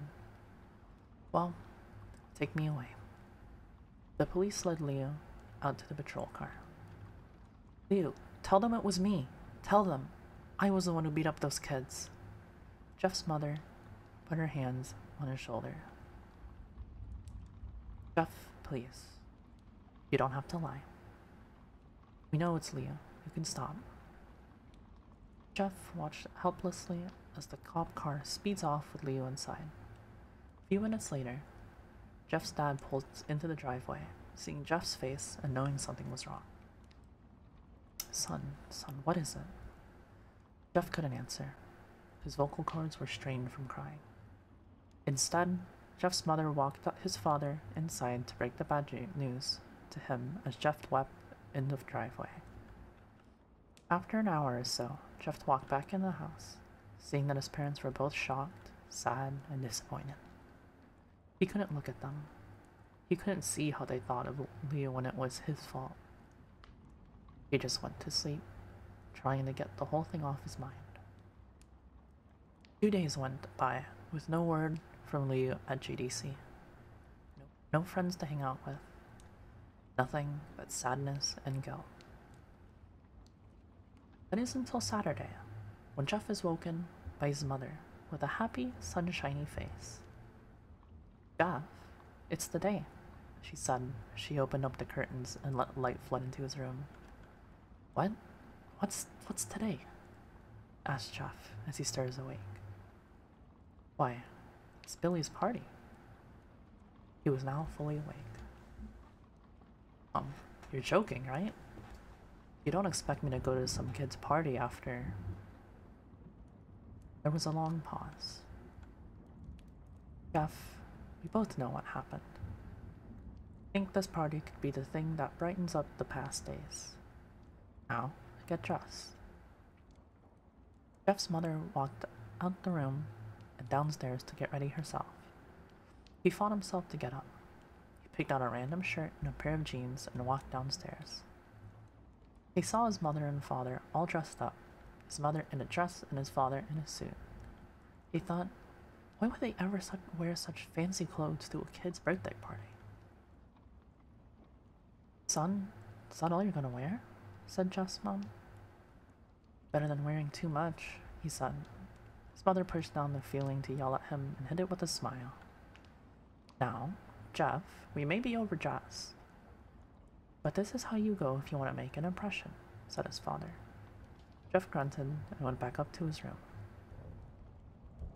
I don't have any fancy clothes, he yelled downstairs. Just pick out something. He looked around his closet for what he would call fancy. He found a pair of black dress pants he had for special occasions and an undershirt. He couldn't find a shirt to go with it, though. He looked around and only found striped and patterned shirts, none of which to go with dress pants. Finally, he found a white hoodie and put it on. You're wearing that? They both said. His mother looked at her watch. Oh, no time to change. Let's just go, she said as she herded Jeff and her father out the door. They crossed the street over to Barbara and Billy's house. They knocked on the door, and at it appeared that Barbara, just like his parents, were way overdressed.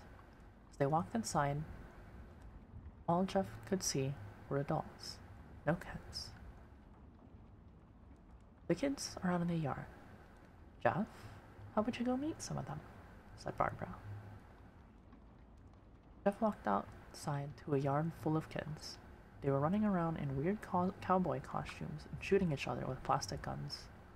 Might as well be standing in a Toys R Us. Suddenly, a kid came up to him and handed him a toy gun and a hat. Hey, wanna play? He said. No, kid. I'm way too old for this stuff. The kid looked at him with that weird puppy dog face. Please, said the kid. Fine. Put on the hat and started to pretend to shoot at the kids. At first he thought it was totally ridiculous. Then he actually started to have fun. It might not have been super cool, but it was the first time he had done something that took his mind off of Leo. So he played with the kids for a while until he heard a noise. Weird rolling noise. Then it hit him. Andy, Troy, and Keith all jumped over the fence on their skateboards. Jeff dropped the fake gun and ripped off the hat. Randy looked at Jeff with a burning hatred. Hey, Jeff, is it? He said. We have some unfinished business. Jeff saw his bruised nose. I think we're even. I beat the crap out of all of you, and you get my brother sent to JDC. Randy got an evil look in his eyes. Oh no, I don't go for even, I go for winning. You may have kicked our asses that one day, but not today.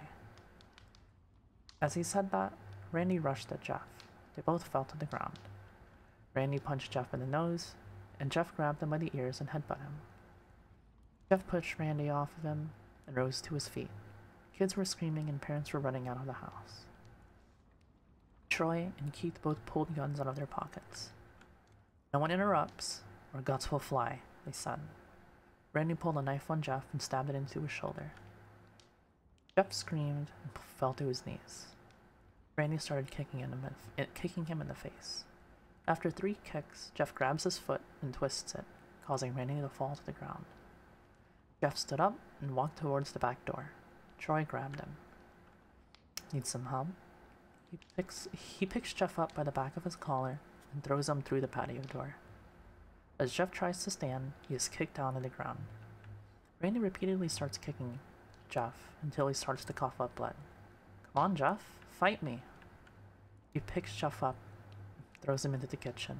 Randy sees a bottle of vodka on the counter and smashes the glass over Jeff's head. Come on, Jeff, look at me. Jeff glances, his face riddled with blood. I was the one who got your brother sent to JDC. And now you're just gonna sit there and let him rot in there for a whole year. You should be ashamed. Jeff finally starts to get up. Oh, finally. He stand and fight. Jeff is now to his feet, blood and vodka on his face. Once again, he gets that strange feeling, the one he hasn't felt in a while. Finally, he's up, says Randy as he runs at Jeff. That's when it happens. Something inside Jeff snaps. Like his psyche is destroyed, all rational thinking gone. All he can do is kill. He grabs Randy and pile drives him to the ground. He gets on top of him and punches him straight in the heart. The punch causes Randy's heart to stop. As Randy gasps for breath, Jeff hammers down on him. Punch after punch, blood gushes from Randy's body until he takes one final breath and dies. Everyone is looking at Jeff now. The parents, the kids, even Troy and Keith. Although they easily break from their gaze and point their guns at Jeff. Jeff sees the guns trained on him and runs for the stairs. As he runs, Troy and Keith let out fire on him, each shot missing. Jeff runs up the stairs. He hears them follow up behind. As they let out their final rounds of bullets, Jeff ducks into the bathroom, grabs the towel rack and rips it off the wall. Troy and Keith race in, knives ready. Troy swings his knife at Jeff, who backs away and bangs the towel rack into Joy's face. Troy goes down hard, and now all there is left is Keith. He is more agile than Troy though, and ducks when Jeff swings the towel rack. He drops the knife and grabs Jeff by the neck. He pushed him into the wall. A thing of bleach fell down on top of him from the top shelf. It burnt both of them, and they both started to scream. Jeff wiped his eyes as best as he could. He pulled back the towel rack and swung it straight at Keith's head. As he lay there, bleeding to death, he let out an ominous smile. "What's so funny?" asked Jeff. Keith pulled out a lighter and switched it on. "What's funny," he said, "is that you're covered in bleach and alcohol." Jeff's eyes widened as Keith threw the lighter at him. As soon as the flame made contact with him, the flames ignited the alcohol in the vodka. While the alcohol burned him, the bleach bleached his skin. Jeff let out a terrible screech as he caught on fire. Tried to roll out the fire, but it was no use.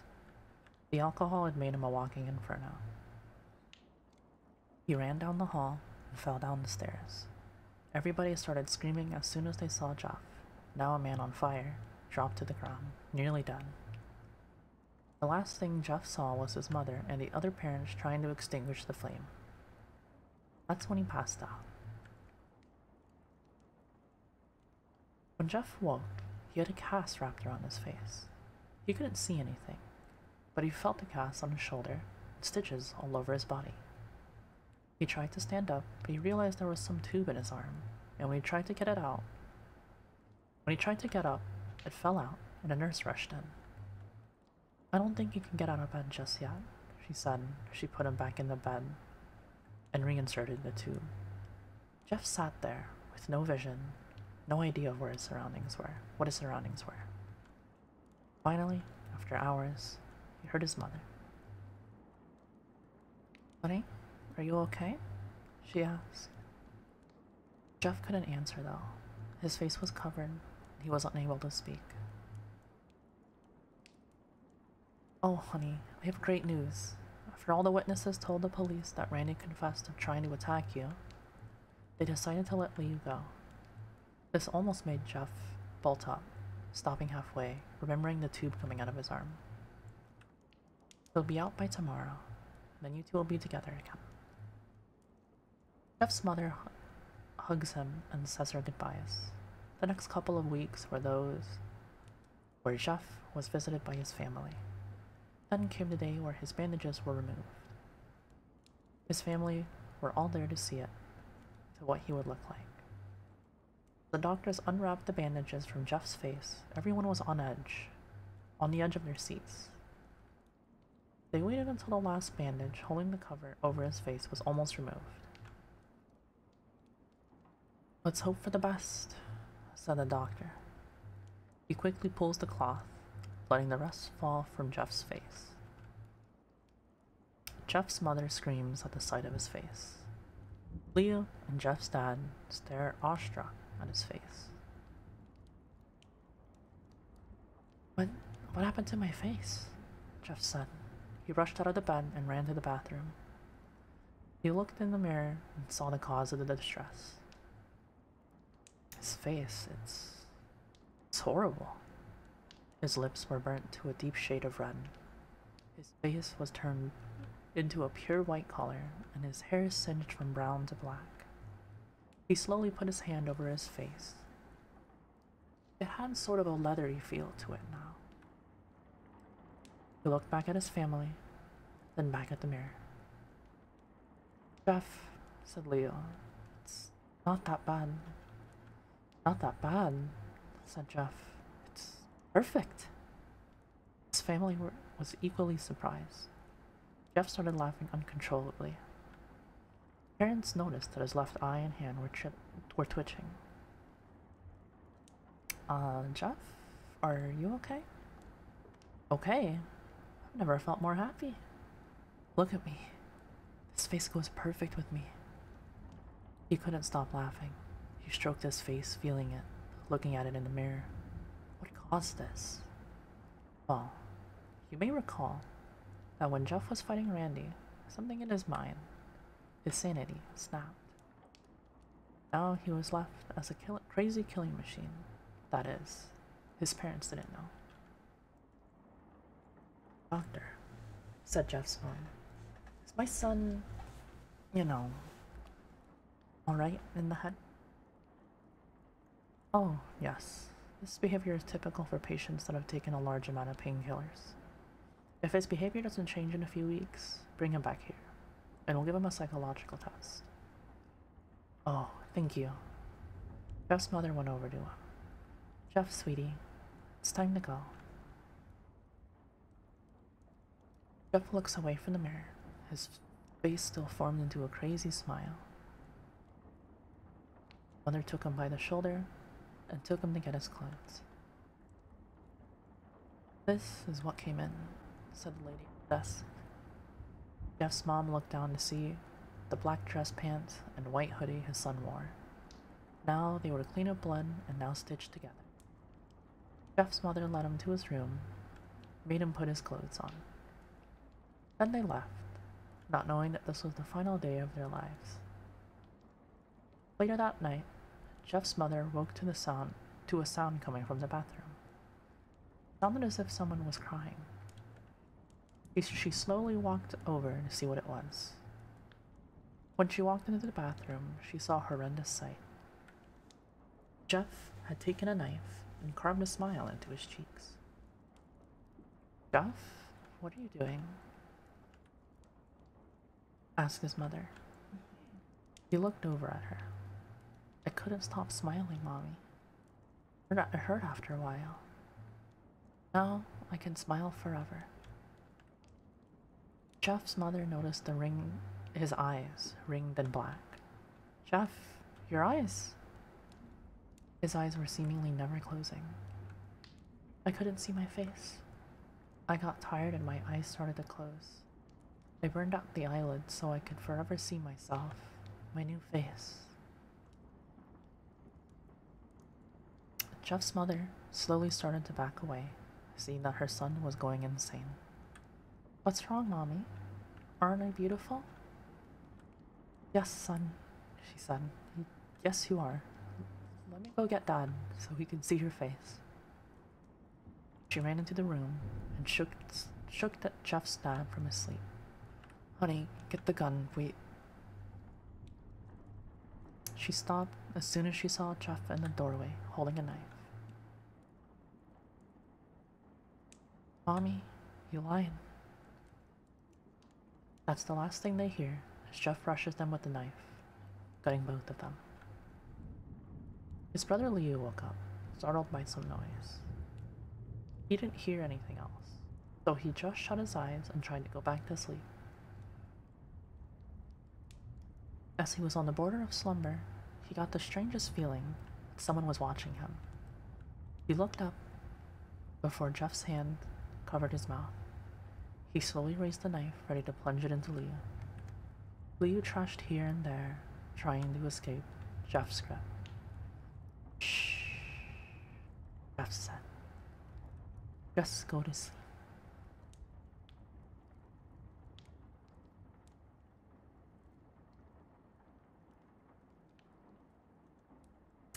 That was dog shit.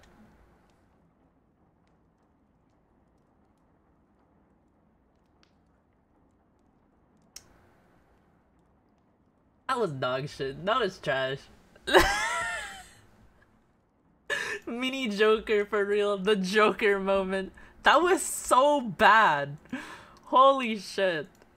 I remember Jeff the Killer not being like written that well. But like, goddamn, man. Goddamn. No way it was that bad. That's horrible. That was actually horrible.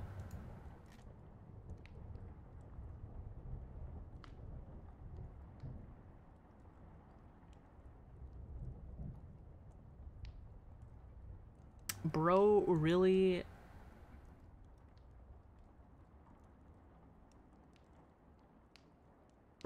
like murdered 3 kids and the cops were like, them kids, you know, kids doing kid things, you know. By the way, you know, your brother that we put in juvie, yeah, he's fine. The 3 kids that you literally murdered, nah, no, nothing to it. Water under the bridge.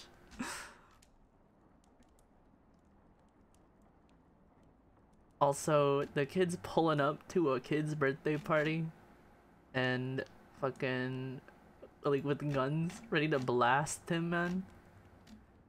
Come on, man. Come on, man.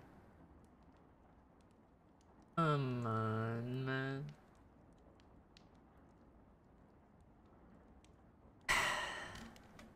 But that is okay, chat, because now we get to read my second favorite. I don't know if I would say that NES Godzilla or if 1999 is more my favorite, but they're both really good, and I love them both. Hella love them both.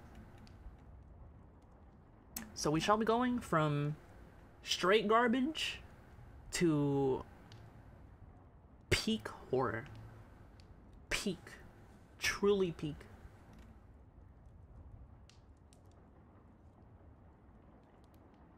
And again, we will only be reading for a little bit, and I won't go look for somebody to raid, because I think that this is definitely shorter than NES Godzilla, but it's still very long. This is like, it's a long one, so we'll finish it next time.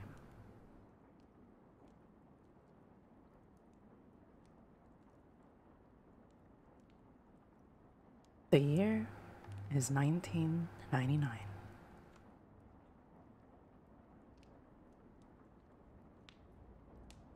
That sentence brings me back to my senior kindergarten class when I was 5 years old, where we used to read out the date on the blackboard every single day.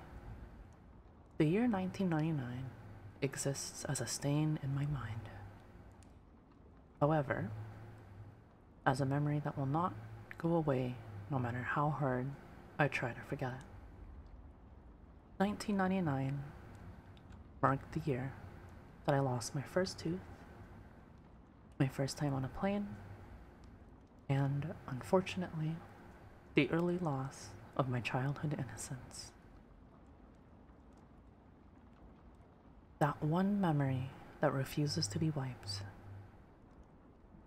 It all starts with that new, or old, television. At that time, Pokemon was the latest fad to hit the school.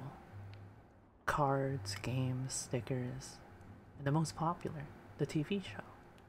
So, of course, every time I came home from school, I would stay glued to the TV until Pokemon came on at 5. The only problem was that my dad watched the news at 5:30, and Pokemon episodes were back to back, which meant I had to miss an episode every day, something that I whined on and on about. My dad got tired of hearing me complain every day. That must be why he went and bought another TV. My dad put the TV he bought in my room. Unfortunately, it was just an old small boob tube with rabbit ears even. It only had 20 channels available, not including the channel Pokemon was on. I recall I didn't care though. I was just thrilled I had my own TV in my own room. After surfing through the channels, I came to the conclusion that only Channel 2, TVO Kids, was worth watching, so I watched that for a while. It wasn't for another few months until I discovered Channel 21. One day in April, I was flipping through the channels, trying to see if Pokemon was on. I pressed Channel 21 into the remote, hoping that there were more channels, and to my delight, there was.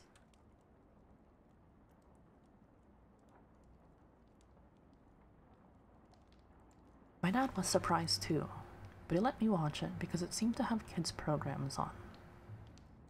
The channel was called Caledon Local 21, and I later found it was indeed broadcasted from the town of Caledon, Ontario, a town very close to my city.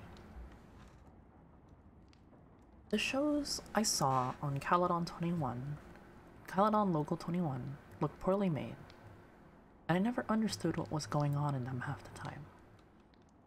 However, as I grew up, every time I thought of that channel, I realized more and more how messed up the shows were, and had to ask myself, what the fuck was I watching? The following is a list of shows and episodes I remember seeing on Caledon Local 21. How I remember such detail even disturbs me, but I guess things like this stand out in your mind for a while. The channel only ran a few shows, probably because it was only operational between 4 p.m. and 9 p.m.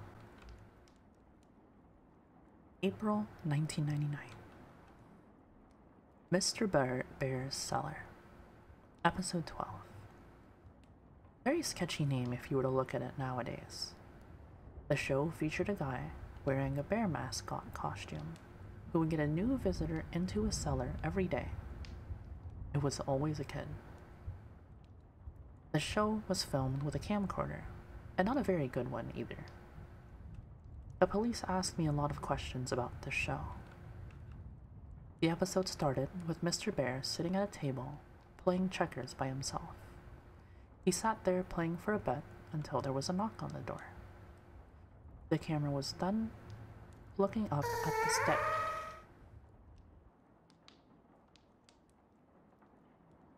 Hi, Loyally.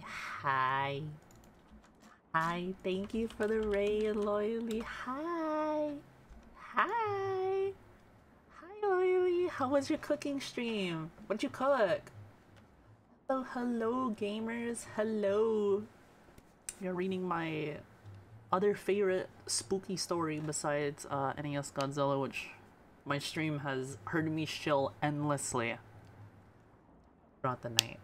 throughout nights that we were reading spooky stories. Hello, Loyally. Hello. How was your cooking stream? What did you cook? Cook chicken congee with century egg? Ooh. I'm happy for you. Now you get to relax to spooky story. One of my favorites. It does sound really good. Have a good stream. Thank you so much for the raid.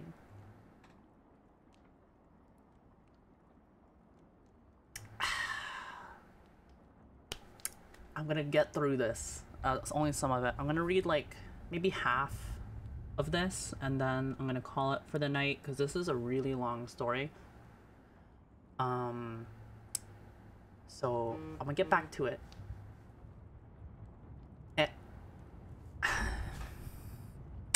I'm also gonna warn people in chat, the new people in chat, My OBS has recently been very functional. And it will cut out sometimes. I don't know why it does this. So if my stream turns off, like, mid-sentence, I'll come back in like 10-15 seconds. Just I'm here. Until I raid, I'm here. But thank you again for the raid, Lily. Hope you have a good rest of your night. Thank you for the shout out. Yeah, thank you for the raid. I hope you enjoy Spooky. I lost my fucking place. Okay, I'm gonna start here because I was at the top of the line. Can't have OBS without BS for real, man.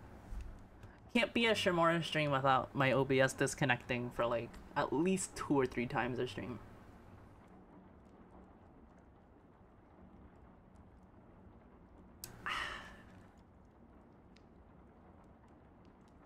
This episode started with Mr. Bear sitting at a table playing checkers by himself. He sat there, playing for a bit until there was a knock on the door. The camera was then looking up at the stairs by the door, where there was another knock. Mr. Bear climbed the stairs and opened the door to reveal 2 young children. Shh! Eating! Putting you on silent, dang, you're fucking loud. One was a boy about my age, and the other was a girl who looked about 8. Mr. Bear danced in the light and then started talking to the kids. I couldn't hear any of them that well, I remember. He then led the kids into the cellar, which was quite dark, only lit by a small oil lamp on the table. I can't really remember that much more, except him singing a song which I couldn't hear too well either.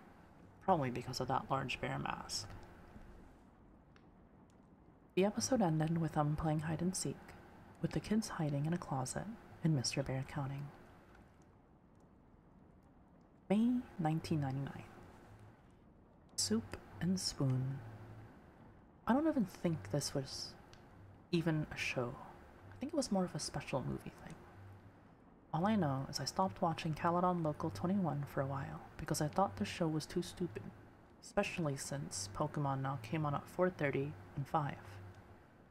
I don't remember much of this, but it showed a can of soup and a spoon both attached to strings, swinging back and forth, as if someone was holding them and dangling them in front of a camera.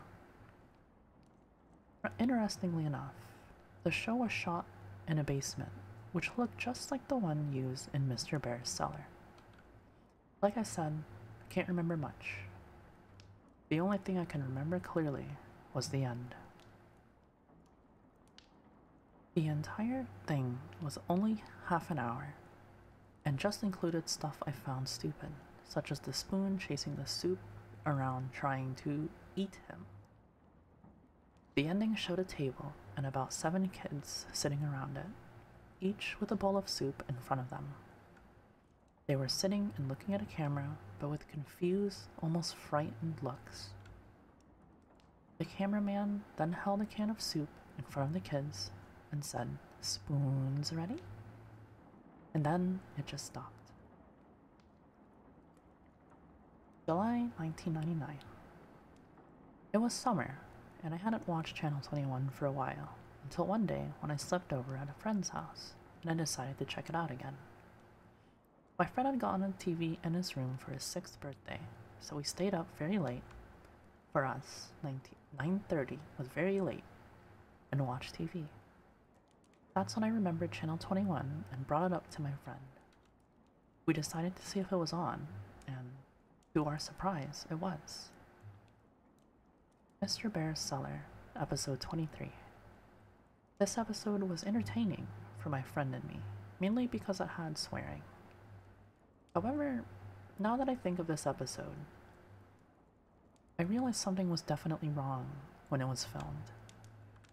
The episode started with the camera on its side while it was facing Mr. Bear, who was walking upstairs to the cellar door. The camera then blacked out for a second before fading in, back upright, and facing Mr. Bear. There was also another kid talking with him. but this kid looked about 11 or 12. He was talking to Mr. Bear for a while, but I couldn't hear well, again with the crappy camcorder, until the kid started raising his voice. The kid was saying how late it was, and his sister had to go home. You could also hear more voices in the background. I remember Mr. Bear clearly saying, "Get the fuck out, you're not invited," with a deep voice muffled by the bear mask. I remember my friend and I looking at each other and laughing at the mention of the forbidden F word. But the episode got weirder. The kid began climbing the stairs before turning around and saying he was going to call the police. Mr. Bear began breaking into a run towards the kid, who started screaming and running as well. The camera then cut out, and that was the very end of the episode. The channel then turned to static shortly after. August 1999. I didn't want to watch Channel 21 after that. In August, I grew more curious to see Mr. Bear's cellar for some reason though. The last episode I saw of Mr. Bear was weird, had some swearing, which also made me think the show was made for teenagers. But nonetheless, I flipped onto Channel 21 when my dad was busy. Mr. Bear's Cellar, episode 28. Apparently, this episode had been playing for the entire month of August. It was studied a lot by the police. The entire episode was just Mr. Bear sitting in a chair talking to the audience. "Hello, kids. You want to visit my cellar? If you do, please write me a letter at this address." The screen then switched to a white screen with multicolored letters reading the address, and that was what remained for the rest of the episode. This repeated for 5 hours every day until September came. And guess what I actually did? I did send Mr. Bear, or that sick bastard who betrayed him, a letter. I did it out of curiosity mostly. My dad was okay with it because he thought it was a legit kids show. But then again, he never saw any of what was on Channel 21. So, I wrote a letter using my best handwriting possible. I think I just said how I wanted to meet Mr. Bear. So, my dad sent the letter to the address Mr. Bear said on the show. It stayed on all day anyway for some reason. It took about a week to get a response, which I was surprised it did.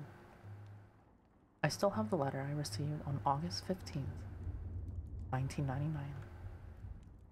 Letter read, "Dear Elliot, thank you ever so much for your letter. I would love to have you in my cellar. We play games, watch movies, and go fire camping out in the middle of the woods.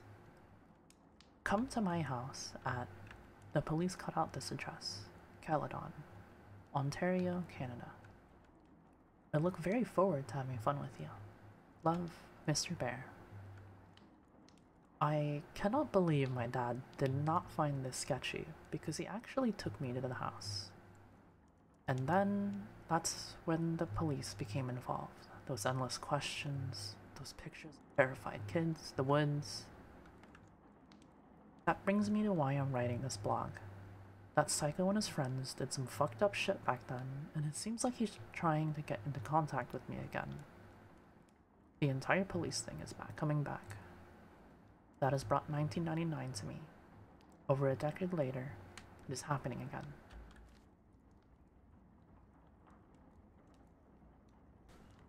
November 14th, 2009. People have been emailing me asking what exactly happened in 1999. I will get to that.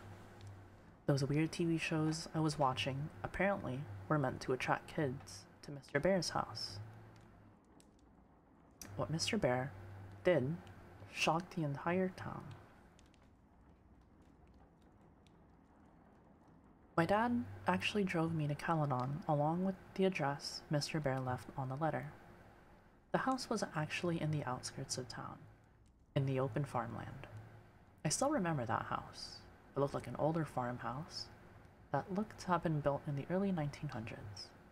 The windows were all boarded up, and the house looked in a state of disrepair. As we walked up to the house, I remember my dad checking the address over and over again, and looking at the house. Oh, it's my 9 p.m. alarm. Looking at the house in disbelief. Then the door opened. I expected Mr. Bear to be at the door, but I was surprised to see a police officer emerge from the creaking doorway. The officer began talking to my dad, while I quickly asked if that was Mr. Bear's house. The officer's face cringed slightly and muttered, "Oh God," or something like that. He started talking quietly to my dad so I couldn't hear, although my dad told me to go to the car anyway. And then we just went home. My dad was quiet the whole way home. I felt like something strange had happened. My dad never told me what happened for a while. I forgot about it anyway too. Channel 21 no longer came on, and when I asked my dad about it, he would not acknowledge its existence. I think it was when I was 13 where I finally learned the truth. I remembered Channel 21 one day and asked my dad about it. I guess he decided that I should finally hear the truth. Caledon Local 21 was a local TV channel that ran from October 1997 to August 1999 in the Peel region of Ontario. The entire channel was made from a house in Caledon, the very one that I visited, and run by a man who was not really known by anyone in the town. The channel was only available to older TVs because the signal was one that was only picked up by rabbit ears, weaker frequency. The man created all the shows on the channel, all of which were kid shows. He was Mr. Bear, and he was the mysterious cameraman. The real reason he created the channel was more disturbing than what was originally thought. As you might have already guessed, he kidnapped kids and held them in his cellar. But while most people thought he was a serial child,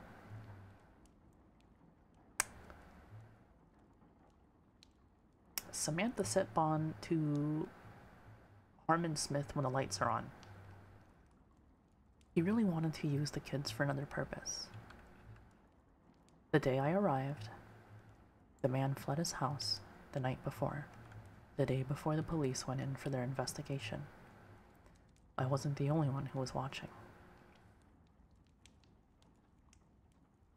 December 2nd, 2009. Sorry for not answering questions for so long. I haven't accessed my email account for some time. Anyway, let me finally set some things straight about what I know. Back in October, I visited the house previously owned by the man who ran Caledon Local 21. 2 women lived there, operating a daycare business. How ironic. Now, to answer the questions you guys emailed me. Question: who else watched Caledon Local 21? Answer: I know other people watched it for sure, including those kids who wound up at Mr. Bear's house. After some Google searches, I found that a few people on the NeoSeeker forums who were discussing shows from the Caledon Local 21 shows.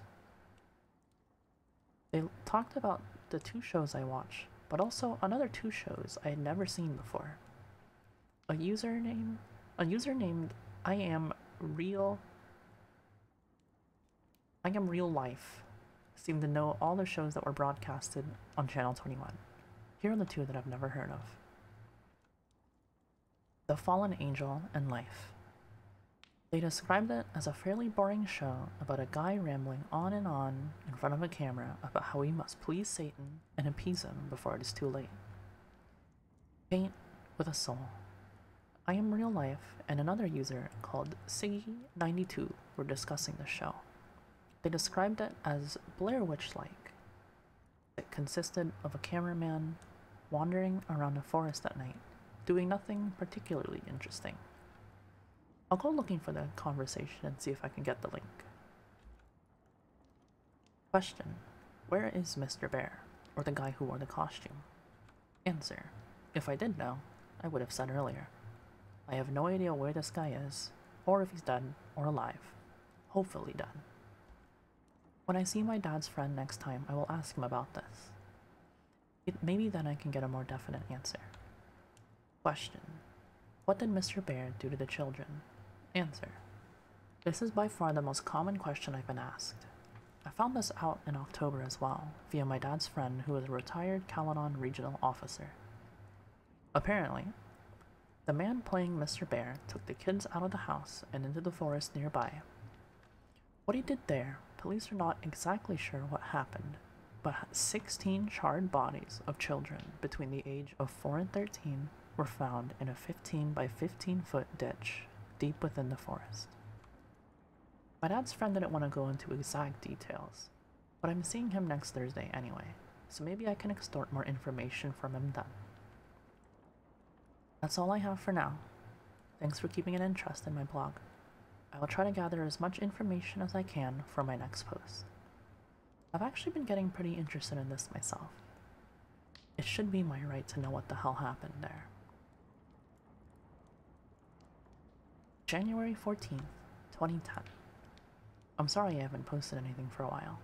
Kind of lost interest with this blog since I hit a standstill while looking for more information about the identity of the owner of Caledon Local 21. However, a few weeks ago, I struck gold. I found some answers, surprisingly, from the father of a kid I used to babysit. He lives just across from my street, and I used to look after his kids when they were younger. Currently doesn't have a job either. He used to live near the woods outside of Caledon and witnessed the owner's activities in the woods. His name is Anthony Pollo. When he lived in a small bungalow outside the woods, he would often venture in to smoke a joint of marijuana or two before returning to his work as a woodscraftsman. Pollo described that sometimes he would hear voices of children coming from deeper within the woods, as well as a glowing light off in the distance. Pollo told me these events started in late 1997. Note, this was around the same time that Caledon Local 21 began airing. He apparently became annoyed by this happening every once in a while and actually went to investigate. Pollo then described what the whole scene looked like when he got there.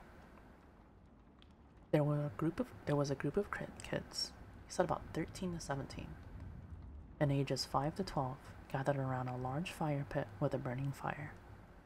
With them was a single adult. Pollo talked to the man, noting his unusual, unkempt appearance of a crack addict, as well as constant twitching, and asked what he was doing out in the forest with children. The man said they were on a camping trip, something they did frequently. Pollo, not suspecting anything, as Caledon has one of the lowest crime rates in Canada, simply left it at that and told them to be quieter. Pollo then paused for a while, before telling me that they had never become quieter. In fact, sometimes he heard loud chanting from the children in an unknown language. He didn't bother meeting with the man again, as he was moving anyway. I told Pollo that the man was probably the owner of Caledon Local 21, but he doubted it, as he heard that the man was moving to Pickering by several other residents near that area. Here is what I know now. The man would take kids into the woods regularly for camping. The fire pit Pollo described may be the hole of the bodies of the children were found in. The children Pollo saw were probably the ones that were found dead. The man moved to a city called Pickering, a smaller city east of Toronto. I will discuss this with my dad's friend, the ex-cop, and see if this matches with anything the police knew about this man. I also want to know if he has any other knowledge of what was aired on Caledon Local 21. February 10th, 2010. hate that I know the place is being mentioned. This is why it, like... Okay, it's not good in a it could have happened sense, but it's good in... It is good in a it could have happened sense. Coming from Jeff the Killer, which was literally like... Kid's brother gets sent to juvie, and then the kids who beat him up, he murders all 3 of them, and then the police is like, water under the bridge, don't even worry about it, bro. Your brother, we'll let him free, bro. We know you didn't do it, bro. It's cool, it's chilling, it's chilling. And like something this grounded in reality is fucking horrifying. They def have their Canadian geography down, I'll say that. Yeah, look, I'm an American, I don't even know fucking American geography, so.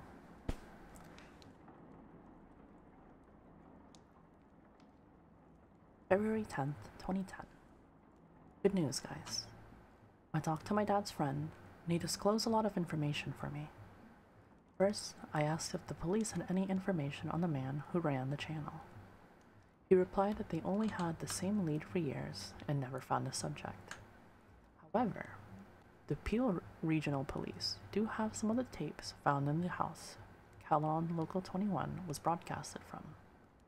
He took me over so I could watch a few. I guess I haven't said much about him yet. My dad's friend is Mitchell Wilson, pretty nice guy. He seems to understand my thirst for knowledge on what happened during the late 90s in that house. He feels it was wrong that my dad went so long without telling me much. He took me to the Davis Road Police Station. If you don't know it, it's the largest station in Caledon, and one of the largest within the Peel region of itself. Each of the main stations around Peel have some of those tapes. I was able to watch all the footage that the Davis Road Station has. Unfortunately, I wasn't allowed to take any tapes home for obvious reasons. Paint with Soul, Episode 10. Garbage Thrown Away. Paint with Soul was one of the shows that I Am Real Life and Siggy92 discussed on Neoseeker. I told the police about this, and they informed me that 12 episodes of the show were made and broadcasted between December 1997 and January 8th, 1998. Exactly as I Am Real Life and Siggy92 described, the episode opened with the cameraman wandering around in a forest. It appeared to be during the evening, as it seemed the sun was setting. The cameraman walked along a path until he got to an area where there was a lot of garbage lying in the leaves. The cameraman looked around at the various wrappers, bottles, bags, and boxes, making sure that each item got a few seconds of screen time. The camera then focused on a single area before the man spoke. I recall he spoke in a very timid, quiet voice, and I'd swear I'd heard it before, like on another Caledon Local 21 show. I could barely hear what he was saying, but he mainly talked about how us humans are garbage, or something that had to do with saving ourselves by cleaning up the garbage. Us. That actually sounded really stupid, but still a feeling of dread came over me. I mean, that forest was possibly where the bodies were found, right? Mr. Bear's Cellar, Episode 25. When the police administrator brought this tape in, I actually said, "Oh shit," and chuckled a bit out loud. Of course, I got stares from the staff, but Wilson explained to them about my little experience with Mr. Bear and how I kept the letter he sent me. Like the previous episodes, this one included a guy wearing a bear mascot costume. The episode began with Mr. Bear waddling over to his cellar door with a bottle of orange juice in his paws. On the ground were 16 shot glasses as well as a small bottle that contained an unknown liquid. Mr. Bear poured an equal amount of orange juice into each glass before opening the smaller bottle and depositing one drop into the glasses. He then went off camera. There were some minor sounds such as shuffling, and then he emerged from behind the camera's location. Following him were 16 children. Some looked as young as 4, while others looked like they were practically teenagers. As children entered, the administrator commented that this is the only episode that showed all 16 victims. The kids all looked rather content, except for this one who had visible bruises on his face, and unlike the other kids, he had a more fearful expression. He also looked about 11 or 12, which caused me to recognize him. He was the kid who had asked about his sister and subsequently met an unknown fate at the end of episode 23. That one episode I watched during July 1999. When I told the administrator this, he confirmed it was the same kid. He was also featured in episode 24, an episode that only aired once at 3 p.m. in July 1999. The police have still not found the tape. Mr. Bear then broke into song singing about citrus fruits and how good vitamin C was for you. I could barely hear the lyrics as they were muffled by the bear mask. The kids all drink their juice, the one from episode 23 doing it rather reluctantly. And the episode ends. After viewing the tapes in possession of the Davis Road police station, I'm satisfied, but only temporarily. I still want to know the full story. The police just keep giving me the same crap about the creator of Calanon Local 21 being a fetishist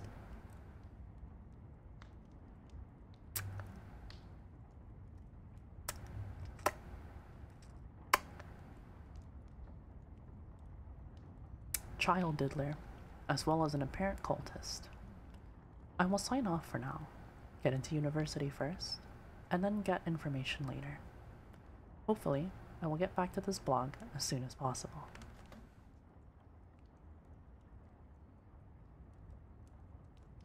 Alright. I think that's a good spot to end. I'm just gonna save... We are at this. Because this is where, like, stuff starts to pick up a little bit more. Because, like, this is all, you know, some backstory.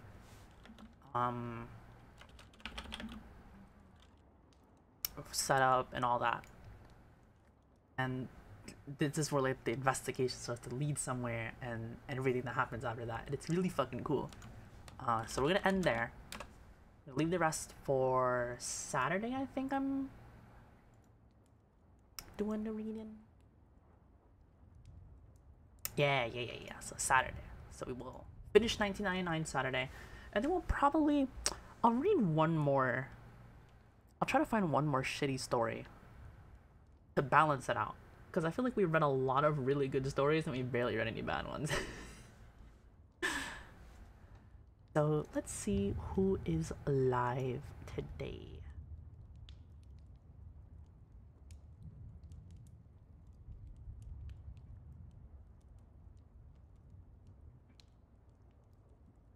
Aww. As always, the struggle is finding people who are live that I would like to raid at this hour. Oh, Doll is live. Could raid Doll. I think I'll raid Doll. I haven't raided Doll yet, I don't think. On my own, at least.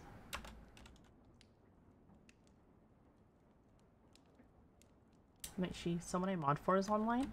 Ooh. I think I'm gonna raid Doll. Maybe if they're live Saturday at this hour, then I'll raid them. But I haven't raided Doll yet. Oh, okay. I've raided Doll, but it was with collabs. So this is like, it's different. You know, it's different. Say hi to Doll by myself. So we're gonna raid Doll. I will see y'all tomorrow, 3 p.m. for